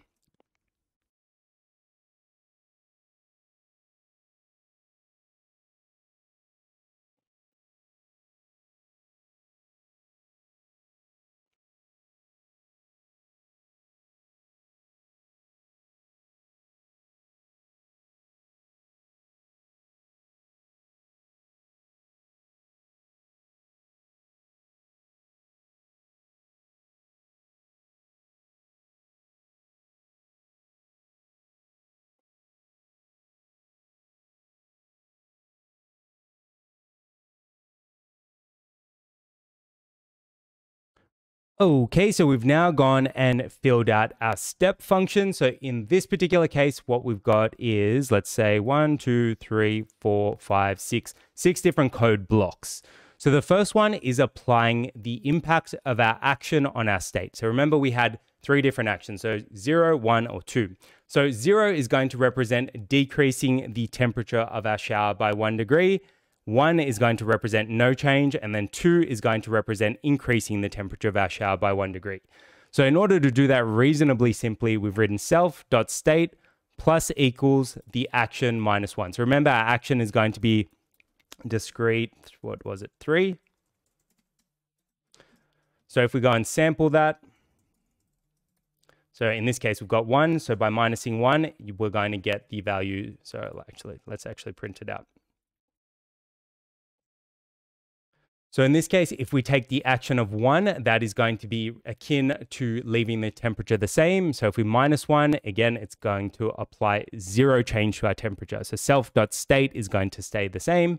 If we get a different value, so say, for example, we get 2, by minusing 1, which is what we're doing here, we're going to increase the temperature of the shower by 1 degree.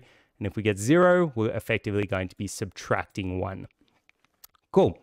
So now the next thing that we've gone and done is then decrease the shower time. So every time we take a step or take an action, we're going to decrease the length of our shower by 1. So remember, we defined it up here initially to 60 seconds.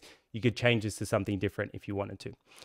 So we've gone and defined self.shower_length minus equals 1. So that's going to decrease it. And then this is really, really important. So this is where we actually define our reward. So again, if you had a really complicated reward schema, this is where you'd be doing it. So what we've gone and done is we've written if self.state, so remember state is our temperature, is greater than or equal to 37. So remember the magic ratio, it's got to be between 37 and 39 degrees.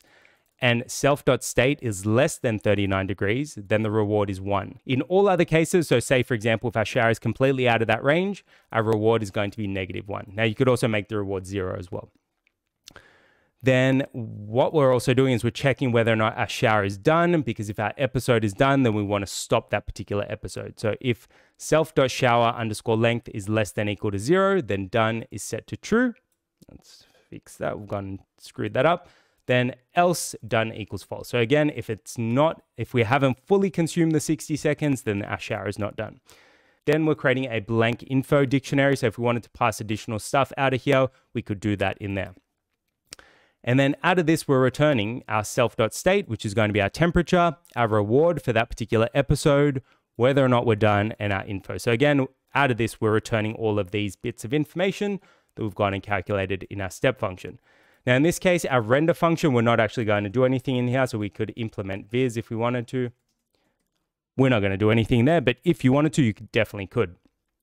Then the last function that we need to implement is our reset function. Key thing to note is that if you wanted a more detailed tutorial on how to implement render, and again, Pygame, I'd love to do something on that. And if you've got a specific use case, hit me up in the comments below, because I'd love to hear some ideas as well. In this case, let's go ahead and wrap up this environment. So for our reset function, we just need to reset our initial temperature, and we also need to reset our shower time to 60 seconds. So let's go ahead and do it.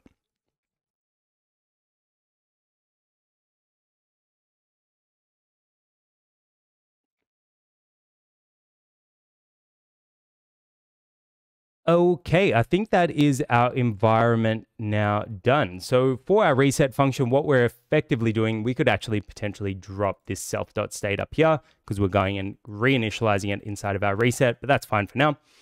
So what we've gone and written is self.state equals np.array, and then to that, we're passing through our same random initialization function. So inside of a set of square brackets, we've passed through 38 degrees plus random.randint between -3 and 3. So again, you could choose a broader random initialization if you wanted to. In this case, I've just chosen 3. And then we've specified as type float, because remember, our box is going to be, we haven't specified that it's going to be an integer. We could do that as well. So you could specify D types. In this case, we're going to leave it as a float. Now, what we're also doing is we're resetting our shower length to 60. So self.shower_length equals 60, and then we're returning our self.state. So that should be our environment all well and good now. Now, what we can do is we can actually test out this environment. So env equals shower env. And then we can run env.observation_space as per usual. And you can see we're getting our box back. And if we type in .sample, this is our initial temperature. And if we keep doing that, you can sort of see that there. And we can type in env.action_space. And again, we've got our discrete space, .sample.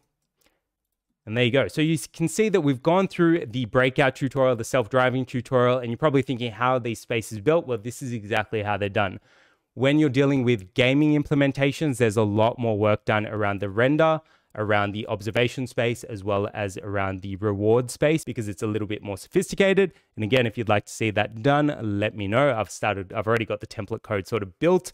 Love to do a tutorial if you guys are interested. Now, in this case, what we're actually going to go on ahead and do is test out our environment and train it as per usual. So again, what we can go on ahead and do is let's just copy the exact same testing code that we used for our driving tutorial, which is this here. And this is under step 2, test environment.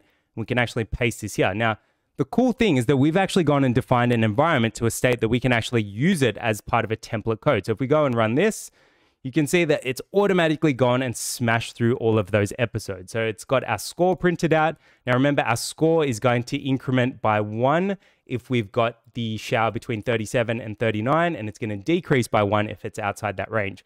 So you can see that just by running those 5 episodes, we've got a high score of 26 and the lowest of -60. So again, we can keep running this, and you can see it's very quick. And this is because we don't have a sophisticated render function, and it's just, it's all text-based. So again, it's going to go very, very quickly. Now, in this case, what we're going to go on ahead and do is train our model and then save it so you can sort of see how to do this on a custom environment. So let's go on ahead and do that.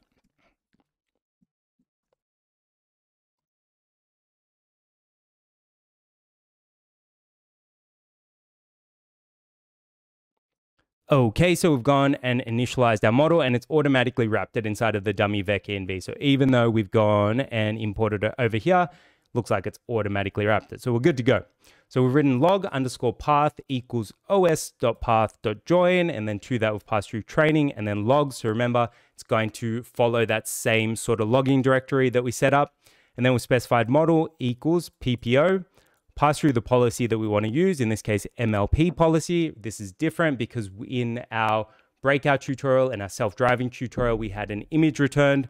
Now we've got sort of tabular data or tensor-based data, or actually, well, is sort of the same, but we've actually got an array of values rather than an image. So we're going to use the MLP policy. Then we're passing through our environment, specifying verbose equals 1, and then specifying a TensorBoard log path.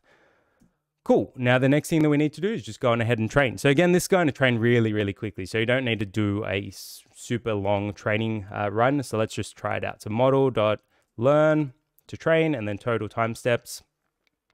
I don't know, let's set this to 4,000, for example. So let's go on ahead, kick this off and let it train. So this should train reasonably quickly because again, it's using an MLP policy and it's all tabular data.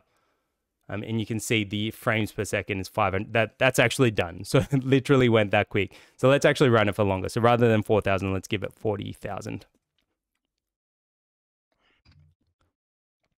All right, so you can see that that's now running. It's doing about 600 frames per second, so really, really quickly.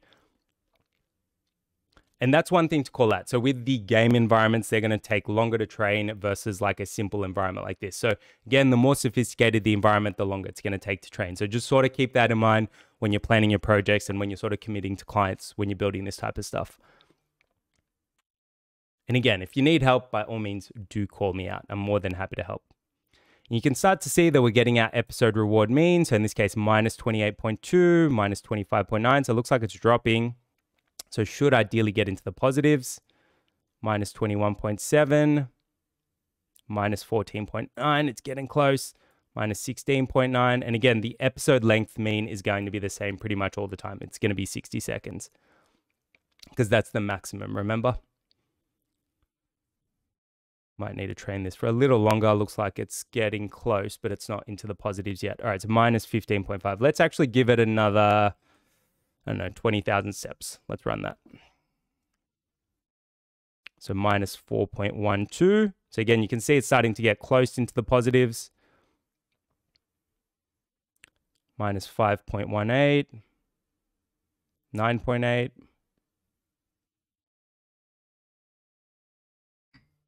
Let's let that run and we'll be right back. Okay, so it got pretty close. Its episode reward mean over here got to about minus 4.22. So I guess this depends on the starting point and how the model actually develops from there. So let's actually go and test it out and see how we actually go. So again, we can use evaluate policy here. Oh, we should save our model. So model.save. Let's define our path. What are we going to call this? Shower model. Just double check our directory name again. So it's training saved models. So let's specify that. And we're going to call this shower model. PPO. Cool. So we can type in model.save, shower path. And again, if we go and take a look, that should be shower model underscore PPO. So again, that is now saved. So we're good. Again, we can delete our model. And if we wanted to reload it, we can just type in model equals PPO.load, pass through our path, pass through our environment. And then if we wanted to test it out, we can run evaluate policy, pass through our model, pass through our environment, pass through the number of eval episodes. And we don't need a render this time because we don't have a render function. So if we type in render equals true, should throw an error. It might actually not throw an error because we've got the, what did we have? Because we've got pass, so we're all good. Now in this case, we've got a mean episode reward of 12 with a standard deviation of 58.78. So again, it's getting there, but it's got wide variance. So again, you could train this for a whole lot longer, tighten up the environment, make it a little bit more realistic than only being able to adjust up, down, and sort of steady state. But that sort of gives you an idea as to how to bring this all together. So in this tutorial, we went through a bunch of stuff as well. So we imported all of our dependencies. We took a look at all of our different types of spaces. So remember, there's a discrete space, box, tuple, dict, multi-binary and multi-discrete, and just keep in mind that stable baselines doesn't support tuples yet. We also took a look at how to build our environment. So remember, we had to define our init function, our step function, our render function, and last but not least, our reset function. And then again, in terms of testing and training and saving the model, it's all very much the same. But again, if you've got a really sophisticated model that you'd like to build, by all means, hit me up in the comments below. I'd love to help you out. And if you do build some really cool environments, do let me know. I'd love to see them as well. On that note, we have now finished project number 3. So it comes to our wrap up. So hopefully you've enjoyed this course. So in it, we've gone and covered a whole heap of stuff. And remember, the core purpose of this course is to bridge the gap between a lot of the theoretical stuff that you see floating around there in terms of reinforcement learning and show you a practical set of implementation steps. So we went through RL in a nutshell and talked about what reinforcement learning is and how it works. We took a look at how to set up our environment with stable baselines. We then went and built and took a look at some different types of environments using OpenAI Gym in step number 2. We then went and trained a model. We then went and tested and evaluated it. So we took a look at how we can view it inside a TensorBoard. We then extended out some of our algorithms, and specifically, we went and implemented callbacks. We went and used different algorithms. Remember, we used PPO, A2C, and we used a DQN algorithm as well. We even went and changed our policy architecture. So again, some pretty cool stuff happening there. And then we went through our 3 different projects. So remember, we went and trained a model to play Breakout. We went and trained a model to race a car around a racing track. And we also went and built our own custom shower environment. So all up, we did quite a fair bit. Now, I want to leave you with some additional resources. So if you haven't gone through David Silver's reinforcement learning course, I'd highly recommend you do. His team are the team behind DeepMind and the guys that actually built the AlphaGo model. So obviously, super smart dude. Got some awesome theory floating around there, and by all means, I do recommend you check it out. There's also a great book called Reinforcement Learning: An Introduction by Richard Sutton and Andrew Bartos, some of the pioneers in the reinforcement learning field. I highly recommend you go and check that book out. It's got some awesome stuff in it as well. Now, in terms of what to learn next, so I love it when people give me ideas as to where to go from here, and I want to give you the same. So one of the things that we didn't cover in this course is hyperparameter tuning. So one of the ways that you can improve how you train your models is to tune the hyperparameters that you start and you progress your algorithms with. So again, that might be something that you take a deeper look into. And if you'd like to see a tutorial on that or a course on that, by all means, do hit me up. Building detailed custom environments. For example, we talked about this a little bit in terms of implementing a render function with Pygame, as well as integration with other simulation systems like Mujoko and Unity. And then last but not least, I think one of the coolest things that you could potentially take a look at learning is how to do an end-to-end implementation. So say, for example, you actually went and built a CartPole robot and actually went and trained in a simulated environment and then implemented it on a real environment, perhaps using a Raspberry Pi based robot. I think that'd be an awesome thing to go and take a look at next. But on that note, that about wraps it up. Hopefully you've enjoyed this, and thanks again for tuning in. Peace. Thanks so much for tuning in, guys. If you enjoyed this video, be sure to give it a thumbs up, hit subscribe, and tick that bell, and let me know any feedback or anything that you'd like to see going on from this. And if you get stuck at all, by all means, do hit me up in the comments below. I'm happy to help you out. Thanks again for tuning in. Peace.